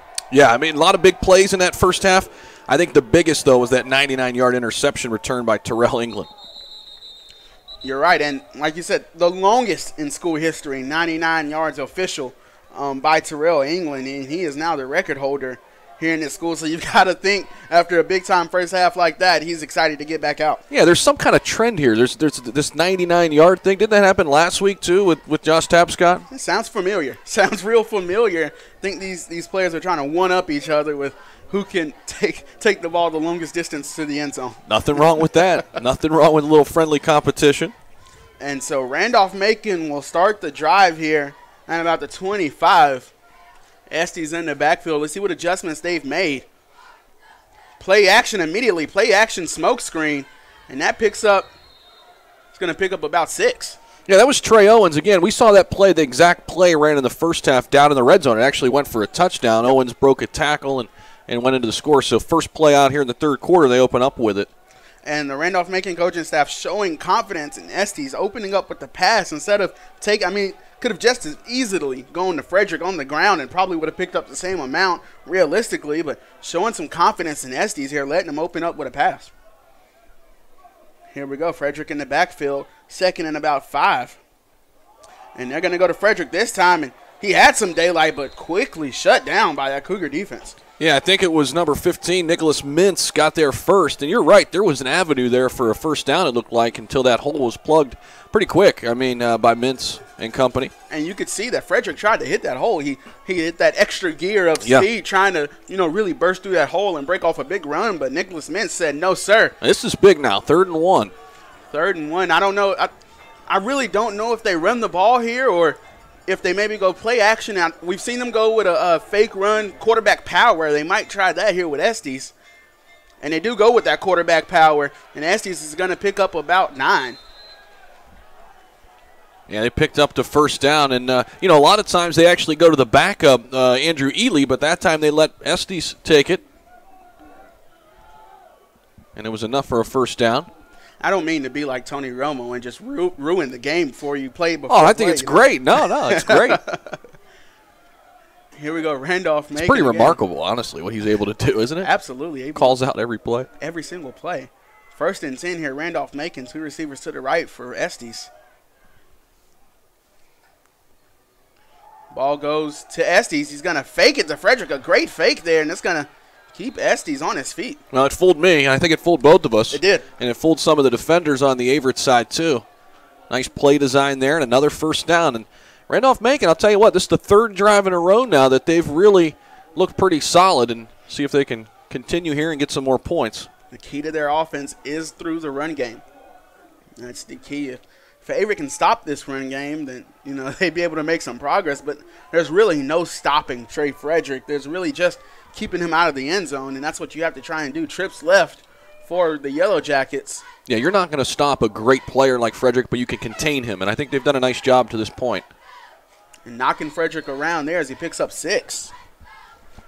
Yeah, good first down run there. And this feels like that second to last drive in the second quarter, just slowly, and churning out 5-6 yards. But Averett, they've done a nice job. They've been in this situation before. We mentioned they didn't break, though. They bended and, they got down to the 30, 20-yard line, and then a couple field goal attempts in that first quarter by Randolph-Macon. Here we go, 2nd and 5. Estes under center. Going to go with a strong formation here. Tight end right, fullback right. Receiver motions inward. And they're going to go with Frederick to the right. You know, there's really no hiding it here at Randolph-Macon what they're going to do. That was old school power football. You don't see it a lot anymore. It wasn't necessarily the I formation, a little offset I, but same kind of concepts and principles there. Absolutely. So here we go. 3rd down and about 3 yards to go. Another 3rd down play. They were able to pick up 3rd and 1. This is a little bit longer here, 3rd and about 3.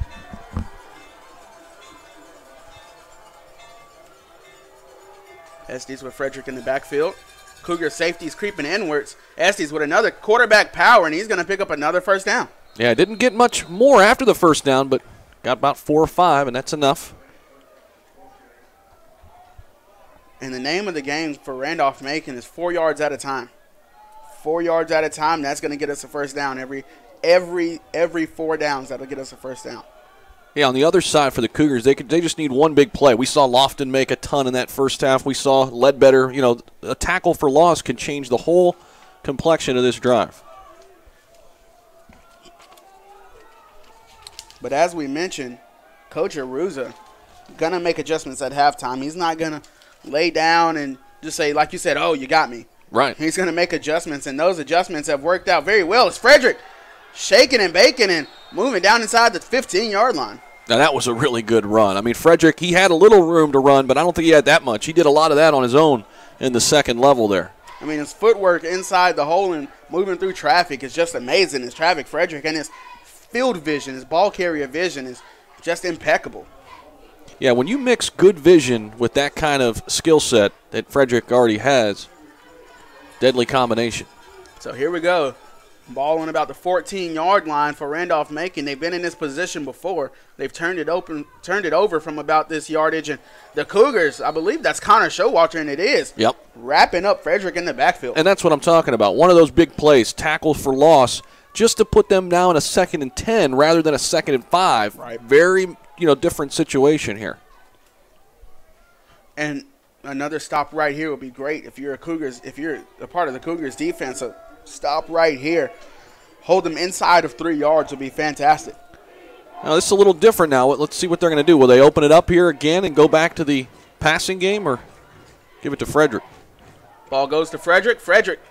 And he picks up about 3 yards. So that's what you want if you're a Cougars fan. 3rd and 7, and that makes it an obvious passing down. Forces Estes and his Randolph-Macon offensive coordinating staff to open up their playbook. I'll tell you what, that was Nicholas Mintz again. He's having a nice game. We've talked a lot about Lofton. We've talked a lot about Ledbetter, but very quietly, Nicholas Mintz also having a nice game on the defense. Nicholas Mintz able to learn from Dejon Brooks last year, who had over 200 tackles in his career here at Averett. So a great middle linebacker to learn from, but Nicholas Mintz able to, like you said, have a great game. 3rd and 7 here. Randolph-Macon spread set, 2 receivers either side.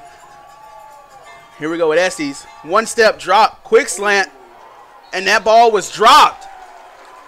So I believe that's going to bring on Colin Brooker, and it does for a field goal attempt. A great job by that Averett secondary to knock around the receiver and really draw that ball loose. Yeah, 3 or 4 guys got there, but Mintz was in there again. Yeah. With a nice hard hit. And that would have been enough for a 1st down, but big stop here, another field goal attempt. So, again, bending but not breaking. Right. This Averett defense. Let's see if Brooker can punch it in. He's had some troubles today. And the ball was actually fumbled. Ball up in the air. And it hits the ground, and it's okay because it's 4th down. Whether we got the interception or it hit the ground, we're hitting the ball back anyway. So fans, you can rejoice and be happy. It's Averett Cougars football. I can't help to laugh, but there was a big guy. I think it might have been Lofton who really wanted that interception because those big guys, they don't get that opportunity all the time to get their hands on the football now. Right. And but still, big play there, and Averett takes over on downs. Maybe Coach Cleve Adams will let him line up in the red zone at tight end or something, try and get him the ball on the out route or something. We've seen it work. It can work. It can work. All right, here we go. Jacob Wright and this Averett offense back on the field. Ball goes to Wright. Nice fake, but he's not going to be able to make much more than 2 or 3 yards happen. But a flag in the backfield, more than likely going to be holding.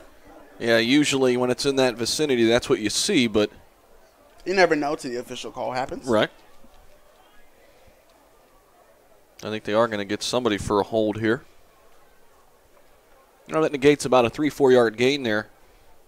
Not necessarily the way you want to start off on offense, starting the second half, but it can be amended. It can be fixed. We mentioned before halftime, you don't want to go into half with this big lead and come out and make mental errors. So the Cougars really have to tighten up those screws and really lock down and buckle down and play like it's 0-0. Well, this is where ball security becomes really, really important. It's always important, but especially when you're in this position, backed up behind your, close to your end zone. And expect a blitz here from Randolph-Macon, right with his heels on the goal line. They do bring 5, right, able to get away. And looked like he might have been trying to find Isaiah Grice, but Grice wasn't, far enough towards the sideline. But they brought 5 with Jacob Wright's heels on the goal line. And the Cougars face a second and long. Yeah, he's lucky to get that ball off. Looked like it was going to be a sack.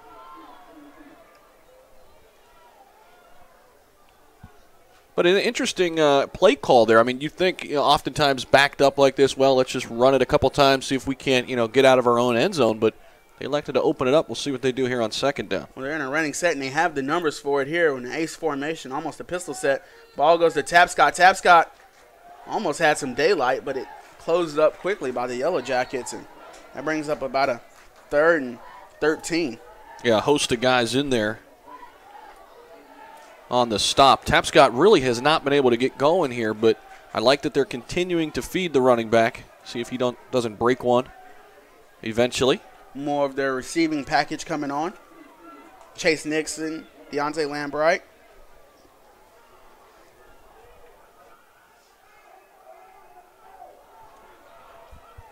So here we go. 5 wide for Mr. Wright. Does have a little bit more breathing room, but still not much. 3rd and 14. Ball snap. 5-step drop. Wright finds Nixon. A drag. Headed towards the sideline, and Nixon able to turn that, and he does pick up the first down. And there's a late flag, too. We could get a late hit. They might be tacking on here. But we'll see what the play is. That was wide open. Great play call. And it looks like that Averett sideline does not like what they're discussing here. So, well, the problem is, on the sideline, you have a pair of white lines on the other side of, the sideline, and those players have to stay behind that first line, or else, you can get a penalty for it. And Jacob Wright was yelling at his team to back up so we don't get any unnecessary flags and stop our momentum. Right. It's such a tough rule to enforce, and I mean, I'm sure it goes unnoticed more than it doesn't, but they might have got him for that. We'll see. We'll see Jacob Wright decide on what he wants to do.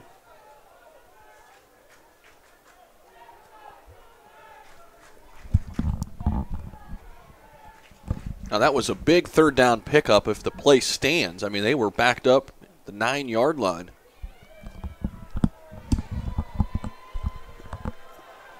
And that's a flag against the offense.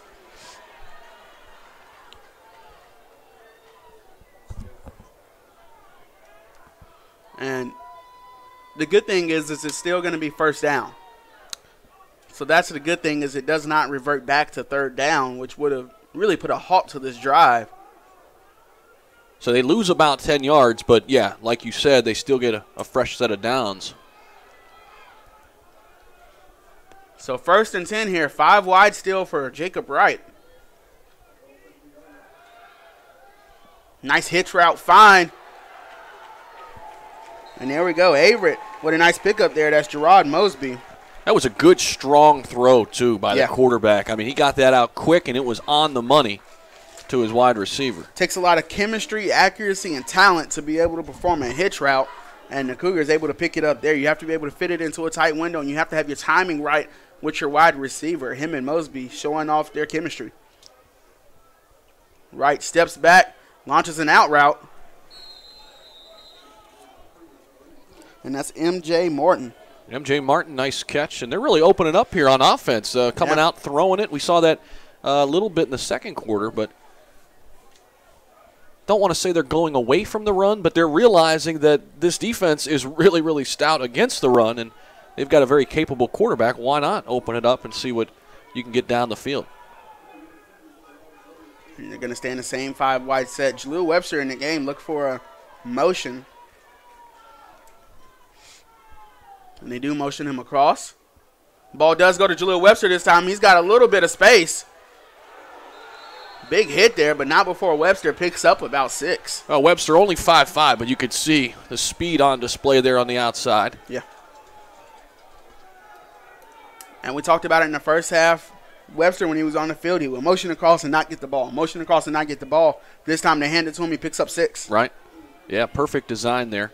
This is a big 3rd down here. And you're absolutely right. 3rd and 2. The Cougars with the lead. They kind of need to score here. They don't need to score, but it would be nice to get momentum out of the half. Jaleel Webster motioned over. Speed option with Webster, and Wright's going to pick up the 1st down. That's a 1st down for the Cougars. Might have thought they got a unnecessary roughness there. Yeah, that was a good play there by Wright of keeping it. Looks like he had the option there, elected just to keep it and then get down on the turf fast as possible after you pick up that 1st down. And that's good field awareness by Jacob Wright. You have to, that's knowing where the sticks are. Right. Getting past the sticks and getting down. Don't take unnecessary hits. Make the smart play. So, again, keeps the chains moving here. Another nice drive here. And it keeps the clock running. I mean, we've got 5 minutes left here in the 3rd quarter. Jaleel Webster, again, getting the ball. Got a little bit more space this time. And he picks up about 5. I'll tell you what, we talked about halftime adjustments, right? Which team was going to come out with some different looks. And I tell you what, Averett's done a nice job, I think. You mentioned that play that they faked. Now we've seen it twice. They've thrown the ball a little bit more, but they must have saw something from that first half to come out here and pass a little bit more often, and it's worked thus far.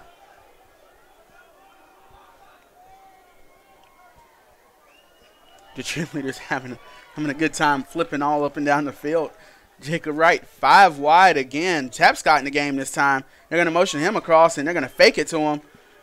And they got Wright with some space. Wright had some blockers out in front of him, and Wright picks up another 1st down. He had a little extra burst on that one, it seemed like, too. I mean, he really hit that hole.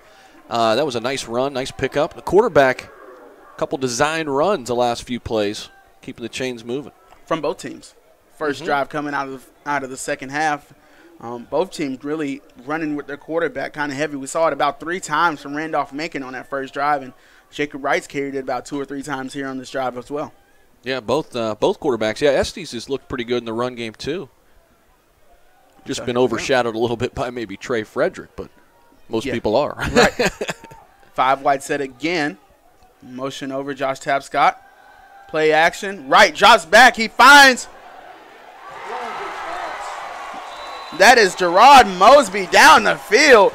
Jacob Wright let it loose for about 35 yards there. Another big play and another big catch by Mosby, and he was streaking, had probably about 2-3 steps, and then Wright put that ball right where he needed to on the numbers. And that's what happens when you lull a team to sleep with a quarterback power, a dart route, a drag route, a out route, a hitch route. You lull them to sleep, then you hit them big over the top, and that's really what happened here. Tapscott in the backfield, about 2 yards away from pay dirt. See if Josh receivers gets a to the carry right. here. Speed option. Jacob Wright takes a big hit there, but the ball comes out. Randolph-Macon believes they have it.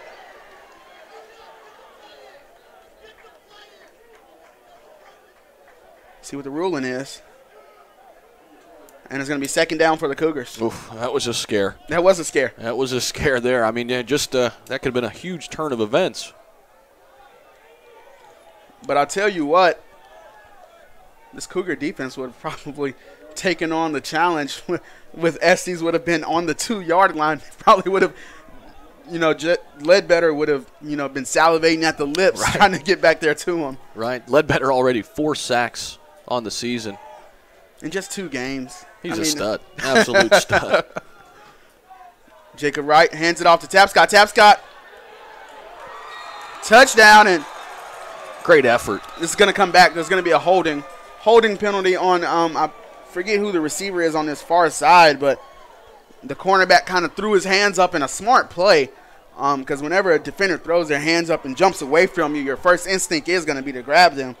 But that's going to be a holding call against the offense.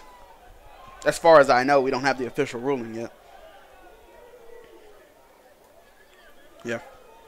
Holding on the offense. So that's going to make this second down play a little bit more difficult. Now, do they go back to the pass? That's the question. It's going to be 2nd and 11 now.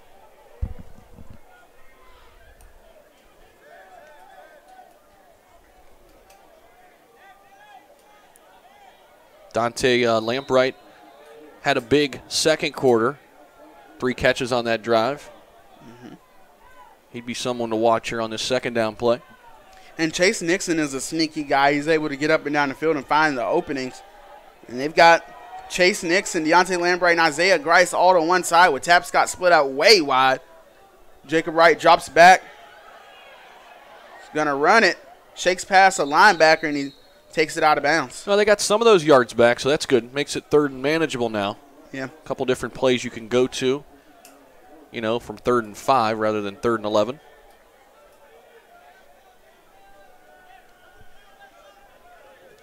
It's pretty good design, too. They had everything on the left side that time, including Tapscott, who went out wide, and then they tried to run back to the opposite side, the weak side of the field. I believe this is going to be a timeout call. So, timeout called, 3rd and 6. The Cougars are just about 6 yards away from the end zone. Score still sits 20-9. 2:43 left in the third quarter.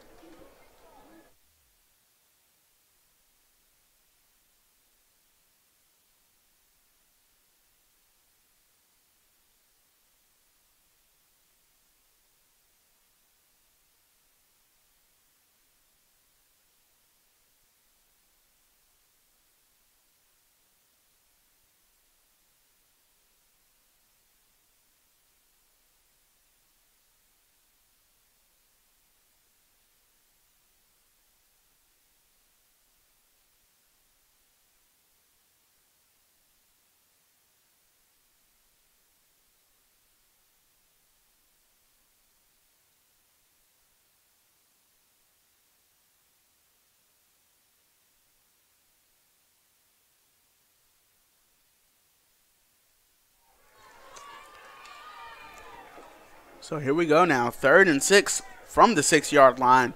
So it really means 3rd and goal. All right, if you had to play your Tony Romo role right now, what's coming? When Tony Romo roll, they're gonna fake it to Tapscott, look for a pass, and Wright's gonna keep it around the right end. Okay. That's what I think is gonna happen. Well, he put his foot in the ground, turns left, and he's wide open. Wow. Touchdown, Jacob Wright. I mean, you talk about getting a shake from your shoes right there, Jacob Wright. Wow. That made my knees wobble a little bit. I don't know if I have the brakes left in me to make that kind of stop on a dime. I mean, he was going full speed on a naked boot to the right. And, I mean, just stopped on a dime and turned around and waltzed into the end zone. What a beautiful play design, too. Wide open. That's a big touchdown there. That really opens things up now. See if the PAT goes through.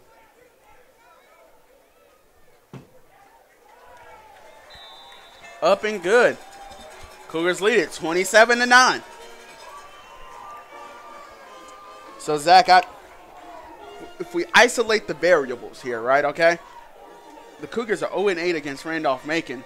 This is the first time that you are ever in attendance to an Averett versus Randolph-Macon game, and we're up 27-9 here. I think you might be the X factor. I don't want that pressure. I don't want that pressure. I'm going to say it's more about the program and more about the kids turning this thing around. I mean, 8-2 a season ago, right? And they heard that. They knew that. But it's very different when you come into a new season and their expectations. Now everybody expects you to be great, expects you to be good, right? So now you carry that, a little differently, and you hope that you can handle it. And I think so far through 2 weeks, and this game isn't over yet, but it's looking like Averett is well on their way to going 2-0. And the Cougars' offensive line have done a good job of keeping Jacob Wright upright. He's not really got sacked. He's been able to stay in the pocket. He runs when he wants to. He does his own thing. He's only been sacked once all game. That's a good point. At least in the first half. Yeah, that's a good point. I mean, they've opened it up more, and they've really done a nice job with pass protection, talking about that offensive line. Here's Randolph-Macon not kneeling anymore. They need some points. And the Cougars able to wrap them up and bring them down. Well, this defense coming back out, and, you start to wonder, Randolph-Macon, a team, they like to kind of grind their way down the field, but now the clock is not in their favor. Will they try to be a little different and air it out more? Yeah, they've got 17 minutes and 32 seconds here to overcome what is almost a 20-point lead. They have to. They don't have any choice, but they have to pass it more. And you see it right here, an empty set here for Estes. Yeah, it's a great offense, but they're not an offense that is designed to play from behind. Well, they're going to have to pass and play behind his arm here, but Estes, was rushed on the smoke screen. Showalter does a good job of tracking down Owens and bringing him down. Yeah, that's a good play design. You talk about opening it up a little bit, but that's a high percentage look. You just get the ball out real quick. We've seen that a few times now. And the problem is most of Randolph-Macon's passes have been swings and quick screens, but down 18, you're going to have to throw it down the field. You're going to have to get some of those 10-plus yard throws. You're not going to be able to screen your way to victory here. I agree. You got to take a shot.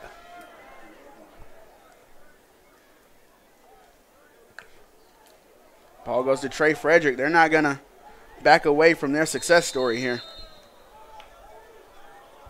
Yeah, Lofton was in there again, of course. A couple other big bodies up front.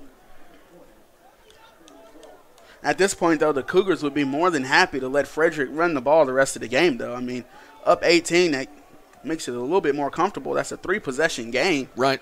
And like I said, we've got just under 17 minutes to go in the entire game. They don't have the possessions to just sit here and run the ball.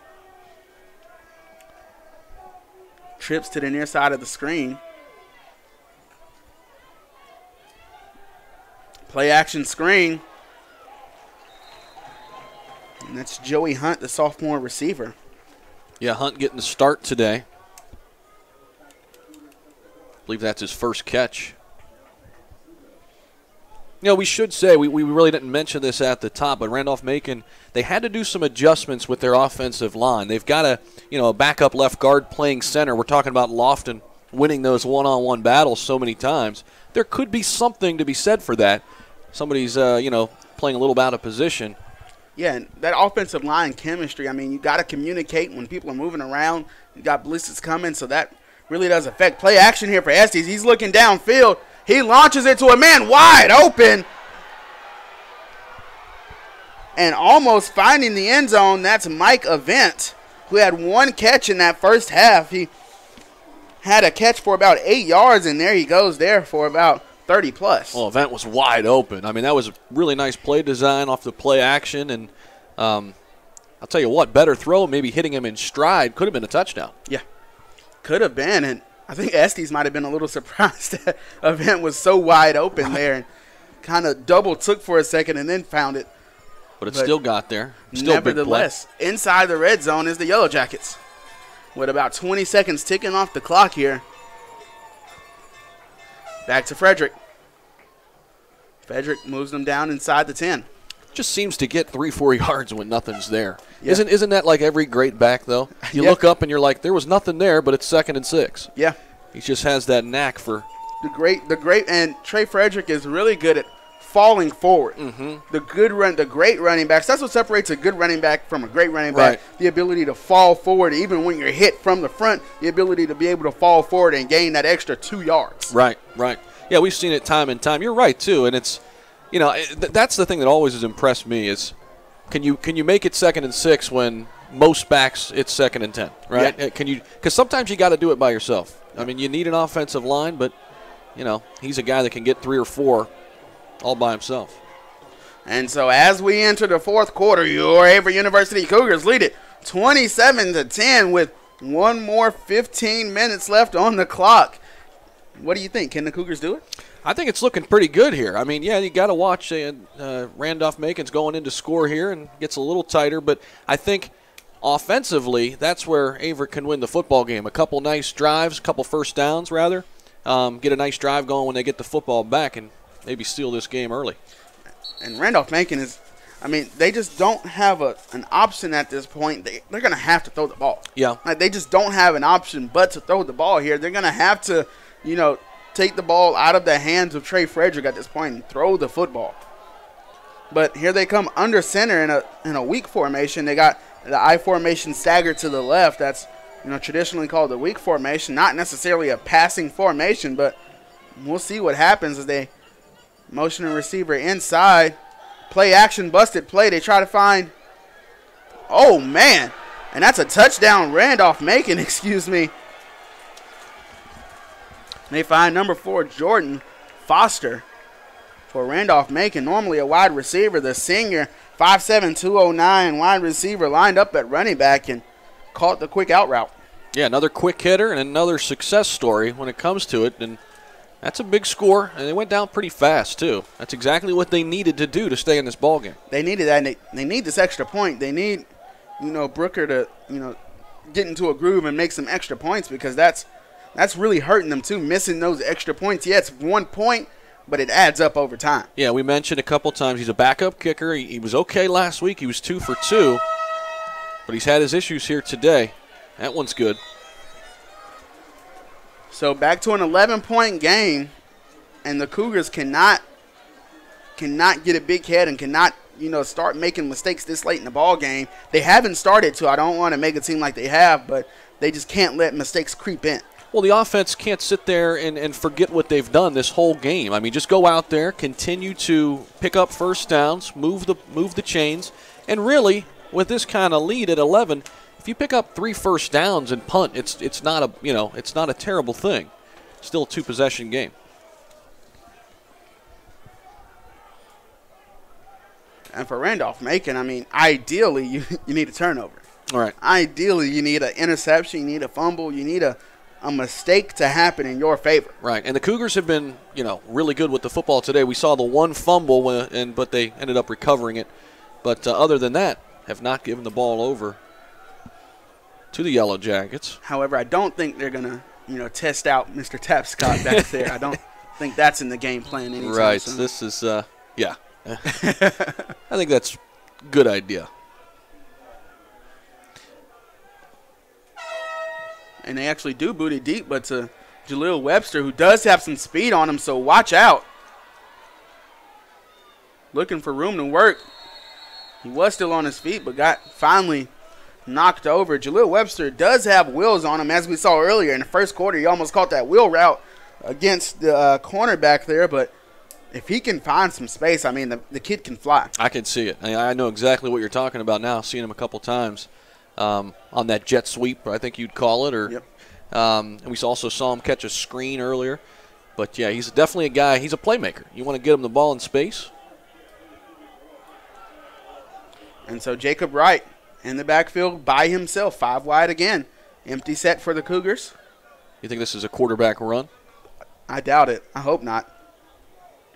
Ball goes to Jaleel Webster. Yeah, this late in the ball game, there's no reason to let Jacob Wright take designed quarterback runs unless you desperately need to. Unless it's like a scamper where he has to get out of the way. There's no need for him to take designed runs, but there's also a reason I'm not a head coach of a football team too, so who knows what could happen. Hey, we could try to predict things. We might not be Tony Romo, but right. But we've seen a lot of Webster here. They've really, I don't want to say gone away from Tapscott, but we've seen a lot more Webster here in this second half. And here we go. Tapscott lined up in Webster's role here in the slot. Design quarterback run, like you called it. And Jacob Wright actually has some room. Jacob Wright's going to take this to the end zone because nobody's going to catch him. Jacob Wright's too fast to catch, but I hate to tell you, this is coming all the way back. There was a holding. Yeah, there was a holding, and sorry, Mr. Wright, but that would have been huge. An impressive run, and it's definitely coming back. And you can hear these Averett fans showing their gratitude to the referees. Doing exactly what they are supposed to, right? Disagreeing with that call. That was a big-time play by Jacob Wright there. A design quarterback run right when you mentioned it. and it really got him loose, and Jacob Wright showing off he's got wheels. He does. I really didn't notice it until that third quarter where I saw him a couple times on the near side and realized just how fast he was. And he was outrunning safeties with angles there. Right, right. That's going to back the Cougars up. That's going to make it 2nd and about 15 now. Well, here's the thing. You can't panic, though, right? Yeah. Don't panic in this situation. Again, I still think running the clock isn't a bad thing here. And the only problem with that is Tapscott's not been able to get his feet up under him. Not his fault, right. But a testament to how good the defense of Randolph-Macon is. So the Cougars have kind of been forced to pass, but nevertheless, you're right. They've got to take some of this clock away. And the referees, I don't know if they're discussing the spot of the football or –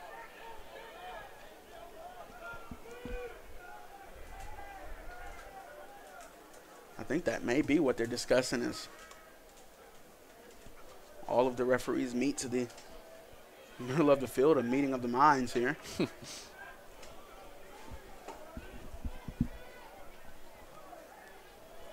Well, going back to school is not just for kids. Averett has affordable online degree programs designed for working adults who want to pursue an associate's, bachelor's, or master's degree. Visit gps.averett.edu for more information. And I think they were discussing the spot of the football, but decided that what the heck, this one's right. I don't think anybody's complaining here. So here we go, 2nd and 18 officially for this Cougar offense. Ball goes to Webster. Webster got behind his shoulder pads and picked up maybe about 2 yards. So they kept it on the ground. Now 3rd down. Now do you open it up? I think they're going to – my guess, I would have to see what formation they come out in. Nigel is in the game. Where he comes out in place for Jaleel Webster.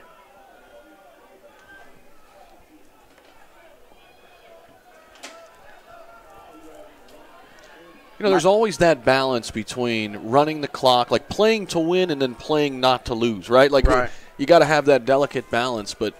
And, Zach, I think they might try and pick up maybe 6 or 7 yards. If they get a first down, ideal. But they might pick up 6 or 7 yards to give Cole Westbury some room to punt the ball. Jacob Wright looking for some room to run. Wright. Looked like he motioned for Deontay Lambright to go down the field, but Lambright, I think, was saying he was held up. So that will bring on Westbury and the punt team. Still a way better decision to throw it out of bounds and over there than throw it into traffic. Right. Don't try to fit it into a tight window and then make a mistake. And just punt the football, go play defense. And if you're Randolph-Macon, this is the break you needed. A punt with about 13 minutes on the clock. If they can get a touchdown here, they would be down by just 4, and that changes the landscape of the football game. 100%. And they're going to get good field position probably out of this as well. Westbury puts his whole leg into it.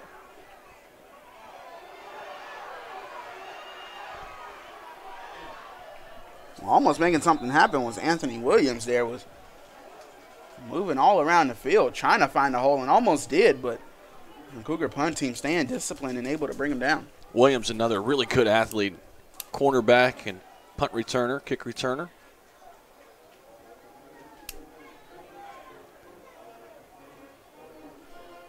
Well, what do they come out and do here? Do they come out and just go right to Frederick? Well, I think now you have the flexibility to do so. You're around midfield with about 13 minutes. You've got 2 timeouts. I still think you need to go, 70-30 pass, and they do here. Estes play action. Pass is caught. What a catch there. Mount sophomore Joey Hunt. Yeah, Joey Hunt's had 2 nice catches here in the latter parts of this half. One late in the third quarter and another big one there to move the sticks. And that's going to be big for the confidence of Estes. If you've ever played the quarterback position, it's about 80% skill and 20% confidence.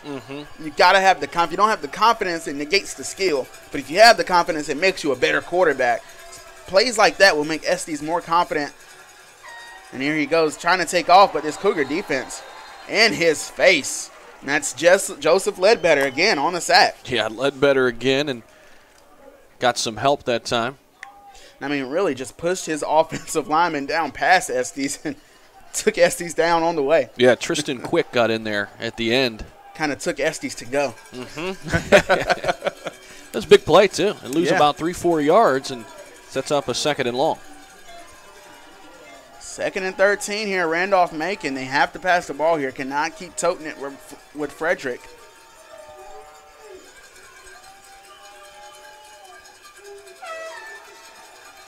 Estes dropping back, looking, and guess who? Joseph Ledbetter. I mean, this guy is unbelievable. 5 sacks now already on the season. He's everywhere. I mean, you can't block him with one guy. You can't block him with 2 guys.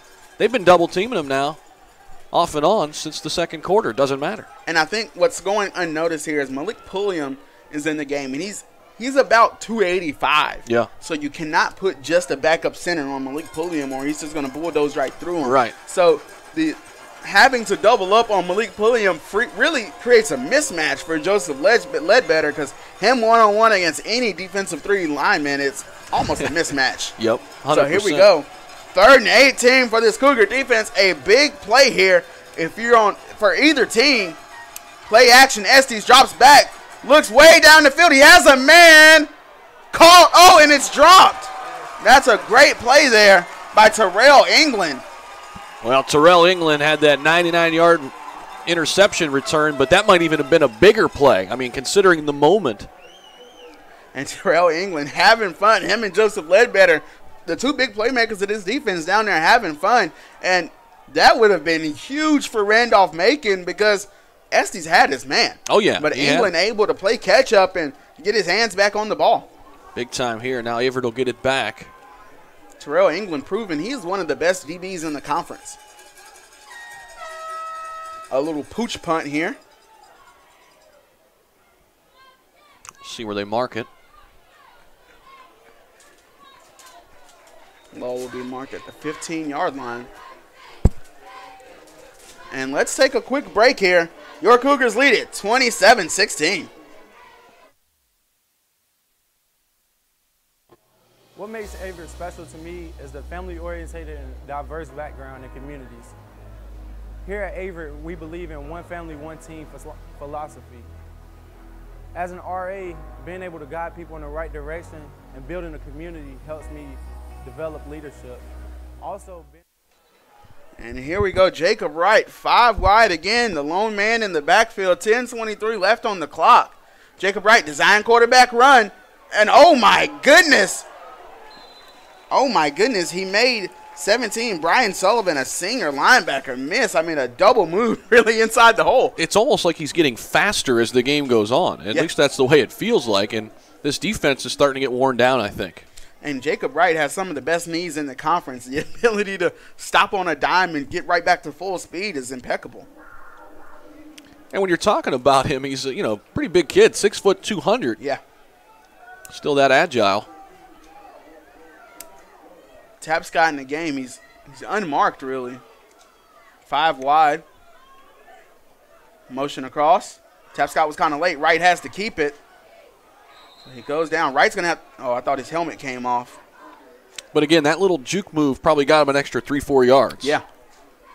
And made that a positive play instead of a negative one. So here we go now, 2nd and 8. I think this is exactly what you want to do if you're the Cougars. If you can keep the ball on the ground, keep the clock moving, just pick up a couple first downs here or there. Some press coverage on the other side here for Randolph-Macon. Tapscott moves over, 2nd and 8. Jacob Wright, another design quarterback run. Ooh, a big hit there from behind. So Tapscott, hasn't had a ton of success, but you've seen the quarterback run quite a bit. So they're finding other ways. And the important thing is the time is ticking. Mm-hmm. When the drive started, there was about 10 minutes left. They've moved about 2.5 minutes off the clock, which is big in football time. Right. And this is reminiscent of a couple of those Yellow Jacket drives, those slow, methodical, chunk yardage drives where you just get 4, 5, 6. That's great for time of possession and great for this situation that Averett's in. Nigel Farmer in the game. He gets the ball. Farmer more of a third down back, 5'5", 205. Yeah, you could see it. I mean, he's well put together. Yes, sir. Low to the ground and not easy to bring down. Yeah, if you need a yard, I think I'm going to hand it off to number 4.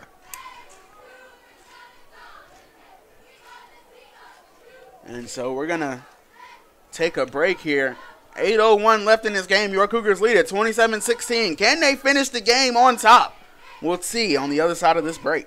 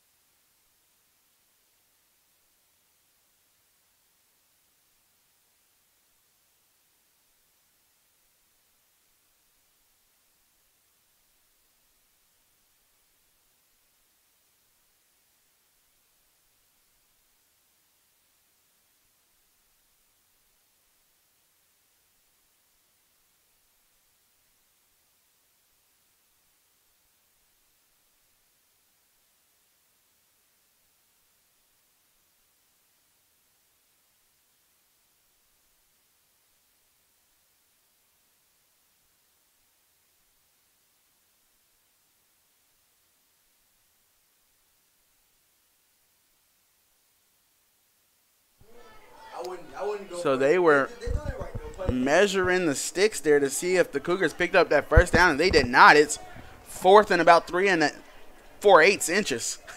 I still like this decision, though. I mean, up 11, you've got a really good punter as well. The chance here to pin him deep with Cole Westbury and put him in a really bad situation. Former All-American punter. Nice punt there from Westbury. That looks great. And that's Williams calling a fair catch. So Randolph-Macon still time on the clock to make a comeback. 7 minutes, 7.5 minutes. But like you said, they're going to have to open it up. And they did in that last drive, and it almost worked out. And I think they're going to need more of that this drive. They need a big play. I mean, they need a quick hitter. I mean, it doesn't necessarily have to be a long pass, but it's got to be a big play. They need to, grab some yardage in 1 to 2, 3 plays quickly.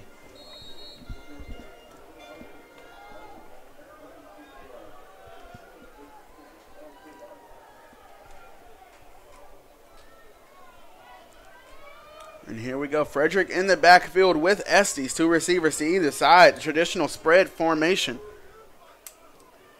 Estes, no drop back, quick slant, and oh my goodness. Nick Mintz in there laying the boomstick, as he likes to call it. I'll tell you what, Mintz has quietly had a really, really nice ball game. Nick Mintz giving out free tattoos all over the field. Although that wasn't a very quiet hit.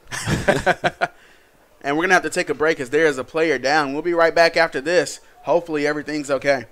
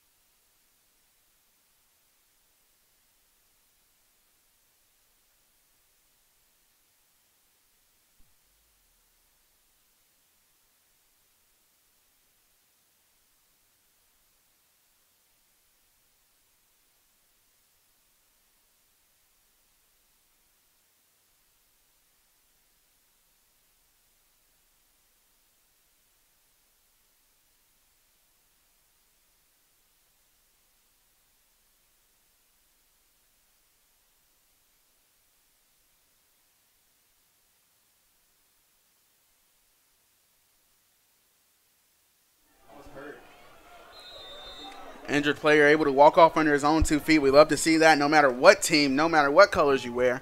We love to see players able to get up and be healthy. Estes goes way down the field and just over the hands of Owens. He had him.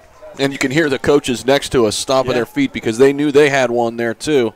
And, I mean, honestly, Randolph-Macon has had about 3 wide open men down the field that have been missed. They had one in the end zone over here with the running back, and then 2 in back-to-back drives now. That was Trey Owens again, who's made a couple nice, catches here in the second half.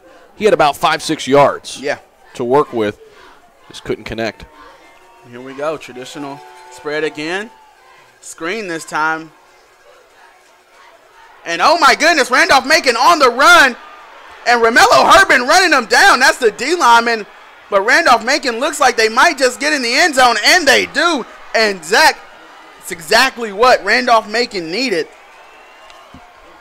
Yeah, not sure if that was Frederick. I didn't catch the number, but that's Jordan Foster, the wide receiver, scored on the last drive. Jordan Foster in again, able to punch it in from a mile away. Yeah, there was one tackle that should have been had, and that was it. And that you had just one broken tackle, and there you see the result right down the sideline. But Foster, some great speed, too. Romello Herbin is fast, isn't he? Yeah. Romello Herbin was keeping up with him down the sideline, but just like that, Zach, if they can punch this in, it's a 4-point game, and actually they're going to go for 2. Yeah, that'll make it a 3-point game if they were to get this. Andrew Isle in the game here with Trey Frederick motion over. Look for a quarterback run maybe. And they were going to run a jet sweep. But I think there was maybe a timeout. There's a flag on the play. There's a timeout called, but a flag on the play. So we're going to have to see which one.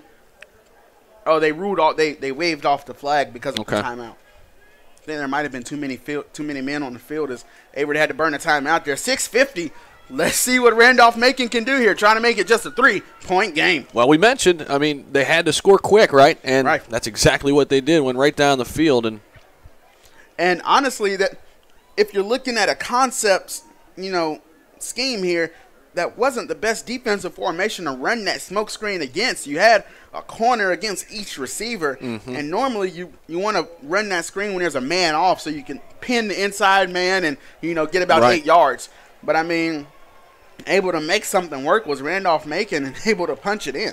But I think the one area that will come back up on film, I'm sure, later on next week is that missed tackle. Yeah. And I don't want to single anybody out, but that's a play that's got to be had, right? You make that play, and it's only an 8-yard gain, like you mentioned. And so here we go. Isle in the backfield. They're in the same exact formation as it was right before the timeout. They're not motioning it over. Isle quarterback power, and he does not get in. So that's going to make it a 5-point game, that's which is stop. It's still a 1-possession game. Right, but now they need a touchdown rather than a field goal would tie. So that's still a big stop.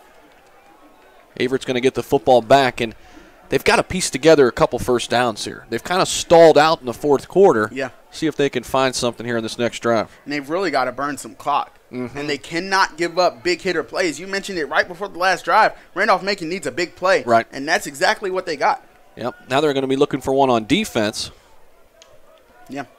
They don't have a turnover today, but I'm sure they'll be punching at the football. This is that time of the game where start punching at the football. Make sure you make the tackle first, and then. And just like that, it went from an 18-point game going into the fourth quarter in a blink to a 5-point game. And that's a testament to the coaching staff of Randolph-Macon. We said it before the halftime. They are not going to come out with the same tactic, the same strategy. They're going to make the necessary adjustments. 100%. They played number 6 last week, too, coming off a tough loss. They're coming here to Danville looking for a win, trying to get back to 1-1. They're not going down without a fight. Let's see what they elect to do here. I'm going to try and give it to Webster again. Webster takes it. He's got some space. Try to turn around. And he is swallowed up by the Yellow Jackets. Yeah, big-time special teams played there by a host of Yellow Jackets. All right, let's see what this offense is all about here, Eddie, huh? Yeah, you're going to have to. Jacob Wright's going to have to move this ball down the field and burn some clock while he's at it. This is going to test the game management skills of Jacob Wright. You know what? And I know it hasn't worked, to this point, but I would really go back to Tapscott. I would go back to him because he's a leader, right? He's a guy that can get it done, and it'll be interesting to see how they utilize him in this drive. Here we go. 5 wide set for Jacob Wright to start the drive here. 6:41 on the clock. Wright. Quick screen out right. And that picks up about 2 or 3. Yeah, I can't see the receiver out there. Might have been Grice, if I'm not mistaken. Or looks like Chase Nixon, actually. Chase Nixon. Number 88. So a couple yards there. Chase Nixon, the leader off the field, resident assistant, really active on campus.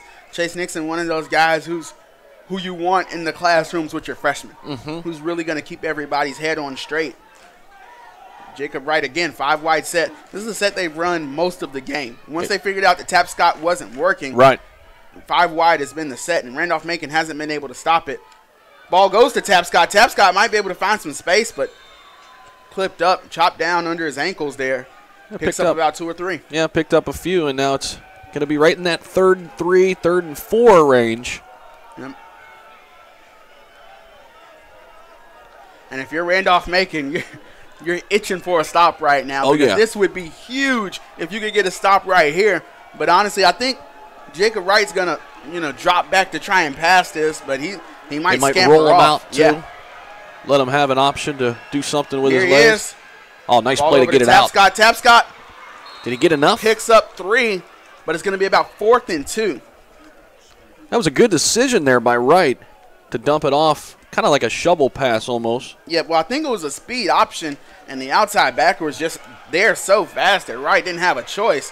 And here comes Westbury and the punt team, and Randolph-Macon is excited. Their crowd is up, and they're ready to go.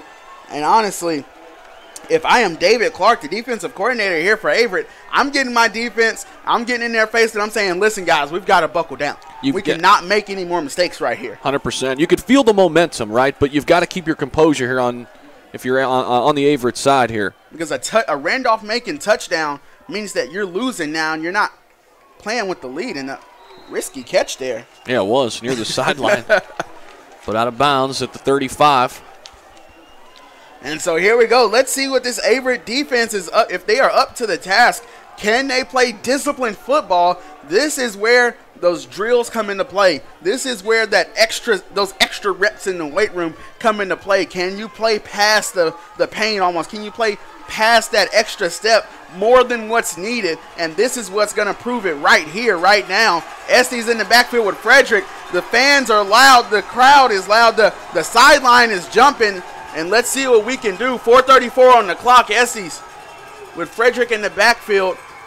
He snaps the ball, and they go right to Frederick, and he gets nothing. He gets all of about 2 yards. Yeah, dropped after a short pickup there. Good defensive play. And that's great. That's a big win right there. I know it's a small win, but a big victory if you're Averett. The clock is still running, and it proves that we can stop Trey Frederick. And we've seen how much different drives have ended when they've been in 2nd and 10, 2nd and 8 versus 2nd and 4, 2nd and 5. Here we go. Trips left for Estes. Frederick flanked to the left as well. Tight end right. Corners in the faces of receivers. They go to Frederick. Frederick able to find some space, and he picks up a 1st down. Almost broke one there. Almost broke one. That was close. If he gets past the linebacker there, it could be to the house. Yeah. And this is where the hairs on your neck start to stand up, isn't it? I know. Under 4 minutes in a football game, it's a 5-point game. If Randolph-Macon scores, they're in the lead. That was a big tackle by Showalter, too, a moment ago. Here we go. Traditional spread formation here for Randolph-Macon. Estes snaps the ball, and they go right back to Frederick, but a flag was thrown. False start on the offense. Huge if you're an Averett fan. Yep, that'll push them back 5, makes it a little bit more difficult, especially when you're not accustomed to throwing the football.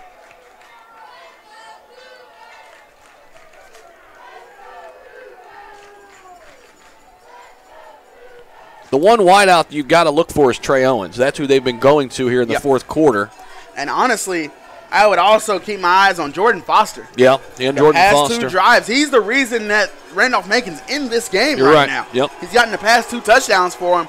Keep your eyes on Jordan Foster. Spread set here. It's 1st and 15. Design quarterback run with Estes. He's got some space, and he picks up about 7 or 8. Yeah, he had more daylight there. Just kind of tripped over his own 2 shoes there, but still a nice pickup. Got a lot of that yardage back. And it's going to make it about 2nd and 6, which is much more manageable than 1st and 15. But again, hold your composure here if you're the Averett defense. But again, if you're Randolph-Macon, it keeps the clock running. Right. You got to go down the field. Under 3 minutes now. Estes having trouble calling audibles here. I don't know if the crowd noise is getting to him here. Estes goes to Frederick. Stopped at the line of scrimmage. That's a big win if you're an Averett fan. That was a big play. Octavius Rocks came up, made a nice open field tackle. Led the team last week with 11 total tackles.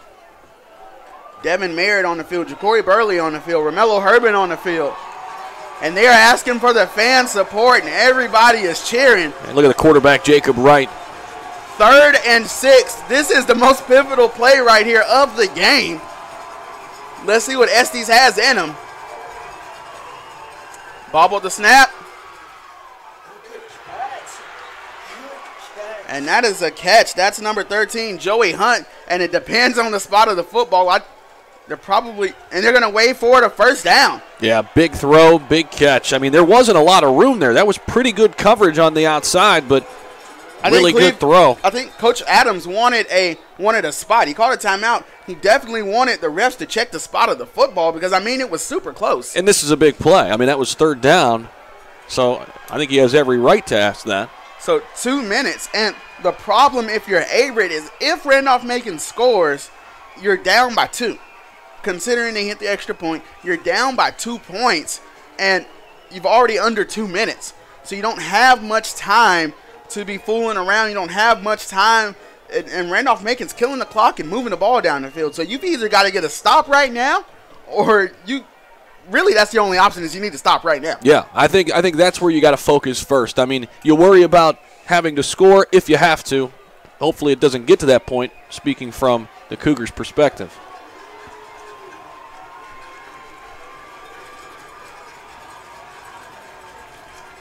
This crowd will try to get re-energized now after that stoppage.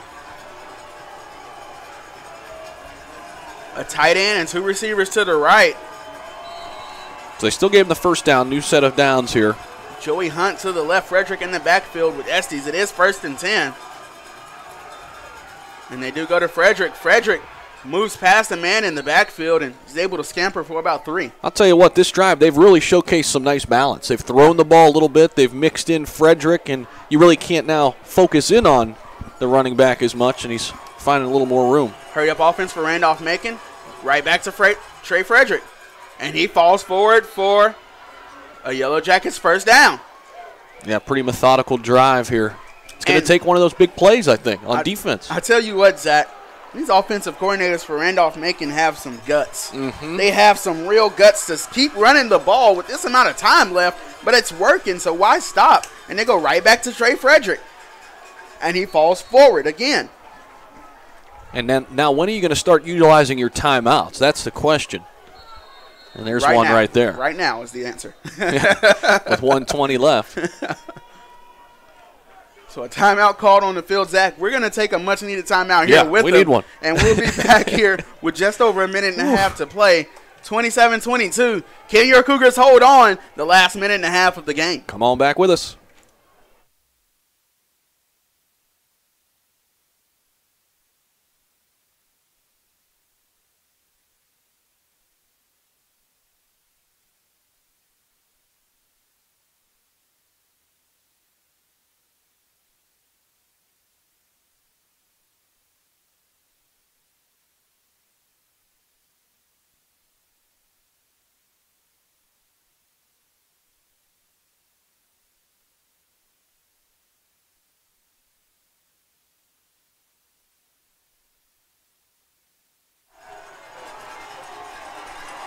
Second down, 9 yards to go. 1 minute, 23 seconds on the clock. The Cougars lead it by 5. Estes and this Randolph-Macon offense driving down the field. Can the Cougars stop them? Trips right and a tight end right as well as Frederick, And they go right back to Frederick with 1:20. Trey Frederick breaks it free. He's got some space. He's got one man to beat.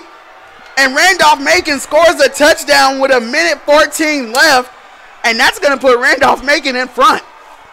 Well, you just talked about it, Eddie. I mean, they've got a lot of guts to continue running the football, but Trey Frederick answers that question as to why they're doing it, because he's just that good. Zach, the audacity of us in this broadcast booth to sit here and act like Trey Frederick is not a 3-time 1,000-plus yard rusher in his career at Randolph-Macon it's absolutely ridiculous.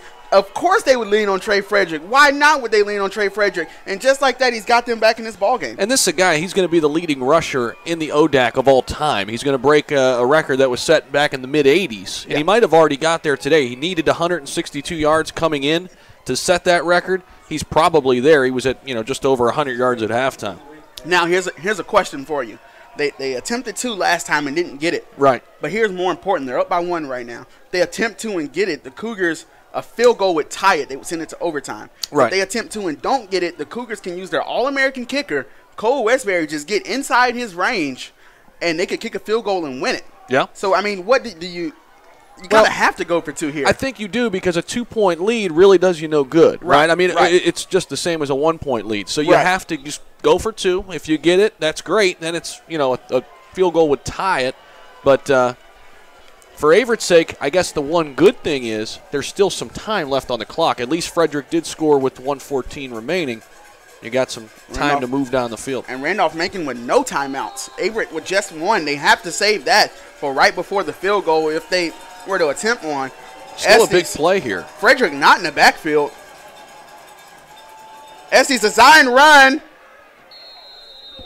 And he gets in. So Randolph-Macon with a 3-point lead now. So let's hit the brakes a little bit. Let's breathe. The Cougars don't need a touchdown. Right. A field goal would send it to overtime, and that's okay.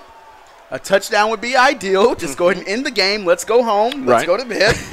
But a field goal would be okay, because we do have an All-American kicker that we can lean on. 100%. And I'm anxious to see what this offense looks like in hurry-up mode. Who's going to be the go-to guy? Obviously, you're going to have to throw the ball. Right's going to be a big part of it, but what are these plays going to look like in terms, from a design perspective from this offense? Going to have to move fast, too, like you said, with only 1 timeout. Interesting here. Josh Tapscott's going to stand right behind Jaleel Webster, and they're going to make Randolph-Macon decide on where they want to kick it and force them to kick it to Tapscott. It's not a bad idea. Tapscott's probably going to run left or right depending on where the football goes. Or do they kick it up here near an up man and hopefully keep it out of his hands? I really hope they do that, because that puts us 25 yards within range of Cole Westbury. True. So they have to kick this ball deep. They necessarily really don't have a choice. That's a good point, yeah. But I think they're going to go to Webster here. But Tapscott and Webster switching around back there with some trickery. And they're still going to kick it to Webster. Webster's got some space, though. Ran into a blocker. Webster kind of still on his feet, and he's finally taken down at the 25-yard line. Yeah, he had a crease there for a moment, but it was closed up pretty quick. Minute 8 on the clock, Zach. 3-point game. This is what Couldn't you live ask for. A better game, right? This is it. The crowd pretty restless on the Averett side. On the other side, the people who've made that 3-hour drive, they've got something to hoot and holler about. Randolph-Macon just north of Richmond in Ashland, Virginia.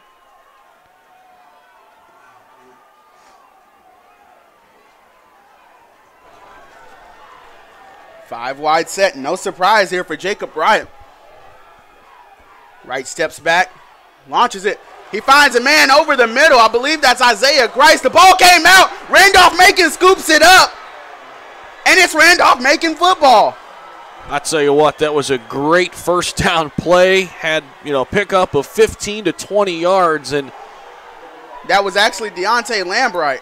Yeah, Lambright's had such a good football game, but makes a big mistake there. And that's a shame. It's really going to overshadow the good moments that he had in that first half. Now this Averett defense needs a big stop. Yeah, they need a turnover now. I mean, in the biggest way. And you can see Joseph Ledbetter down there trying to get his team into it, because, I mean, it's obvious that Randolph-Macon's going to come out here and hand the ball to Trey Frederick.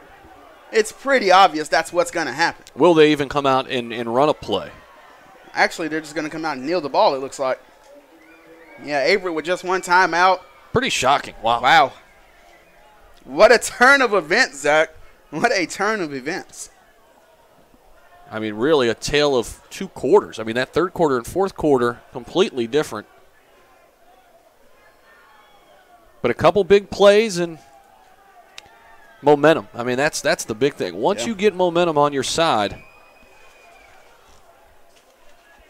there's no looking back. Victory formation for Randolph-Macon.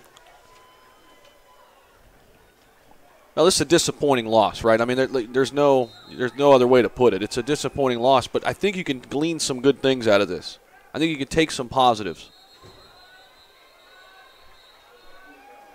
I mean, of course you can. This was a preseason top 25 ranked team. Mm-hmm. You had them beat all of the game up until the last minute and a half. Right. And really there was some big chunk plays that you can't control that, in the course of a game are just going to happen. Right. But you know that you can hang with one of the nation's best. Yeah. I mean, you know that you should have won the game.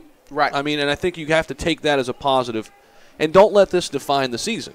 Right. Right? There's another game to be had. There's conference to be had. There's playoffs down the line still. And so this can't be a defining moment. This is take your positives out of this. And I think Coach Adams is telling his team here, go out there and play with respect. Right. Don't go out there and be nasty. Don't go out there and try and take cheap hits. That's what you don't want. On a kneel down. They're going to come out and kneel it. Don't be cheap. Don't be nasty. Go out there, hang your head high, and don't be disrespectful. Go out like men here. 100%. And you don't want to hurt your status for next week. Right.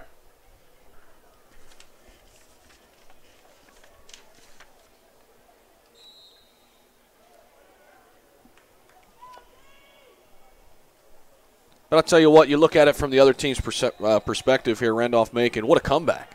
I mean, this is a great way to come back after a loss. They're coming off a tough loss last week. Looking towards next week, the Cougars at Ferrum at 1 p.m. And that's September 21st, and they are at Greensboro October 5th, 6 p.m. And they don't play again at home until the second week of October, and that's against LaGrange, and then that's 2 home games in a row where they have Wesleyan right after that. Both teams now will be 1-1 on this young season. And that's going to do it. Randolph-Macon wins it by 3, 30-27. Randolph-Macon, big-time comeback, 18-point comeback. Eddie, wasn't the result we wanted, but I'll tell you what, it was fun. Yes, sir. Had a good time. It was great broadcasting with you. It was a great effort put up by this Averett coaching staff, this Averett offense, defense, special teams. And, sometimes it just doesn't swing your way. 100%. And I think, like we talked about a couple different times, there's a lot of positive things here and a lot of teachable moments, right? And I think the coaching staff will get back to work and, hopefully put this one behind the guys, get back to the winning ways next week. Right. And I mean, at this point, there's nothing you can do about it now. Right. Right. There's no What's done is done. reversing in time. Right. You've just got to study the film, load it up, and get ready That's for it. next week, and try and go 9-1 this year. That's it. That's all you can do. Yeah, all you can control is how you react to this. Right. It's happened. It's over. But how do you respond? And that is within their control. And I think they'll respond in a big way next week, come out and be ready to go. Well, Zach, it's been a good one. I really enjoyed broadcasting with you. And I hope we have many more broadcasts to come. But it was a tough one today at home. Nevertheless, for everybody in the Sports Information Department, it's been Zach Humphreys and Eddie Glenn Jr. here on the Averett Sports Network.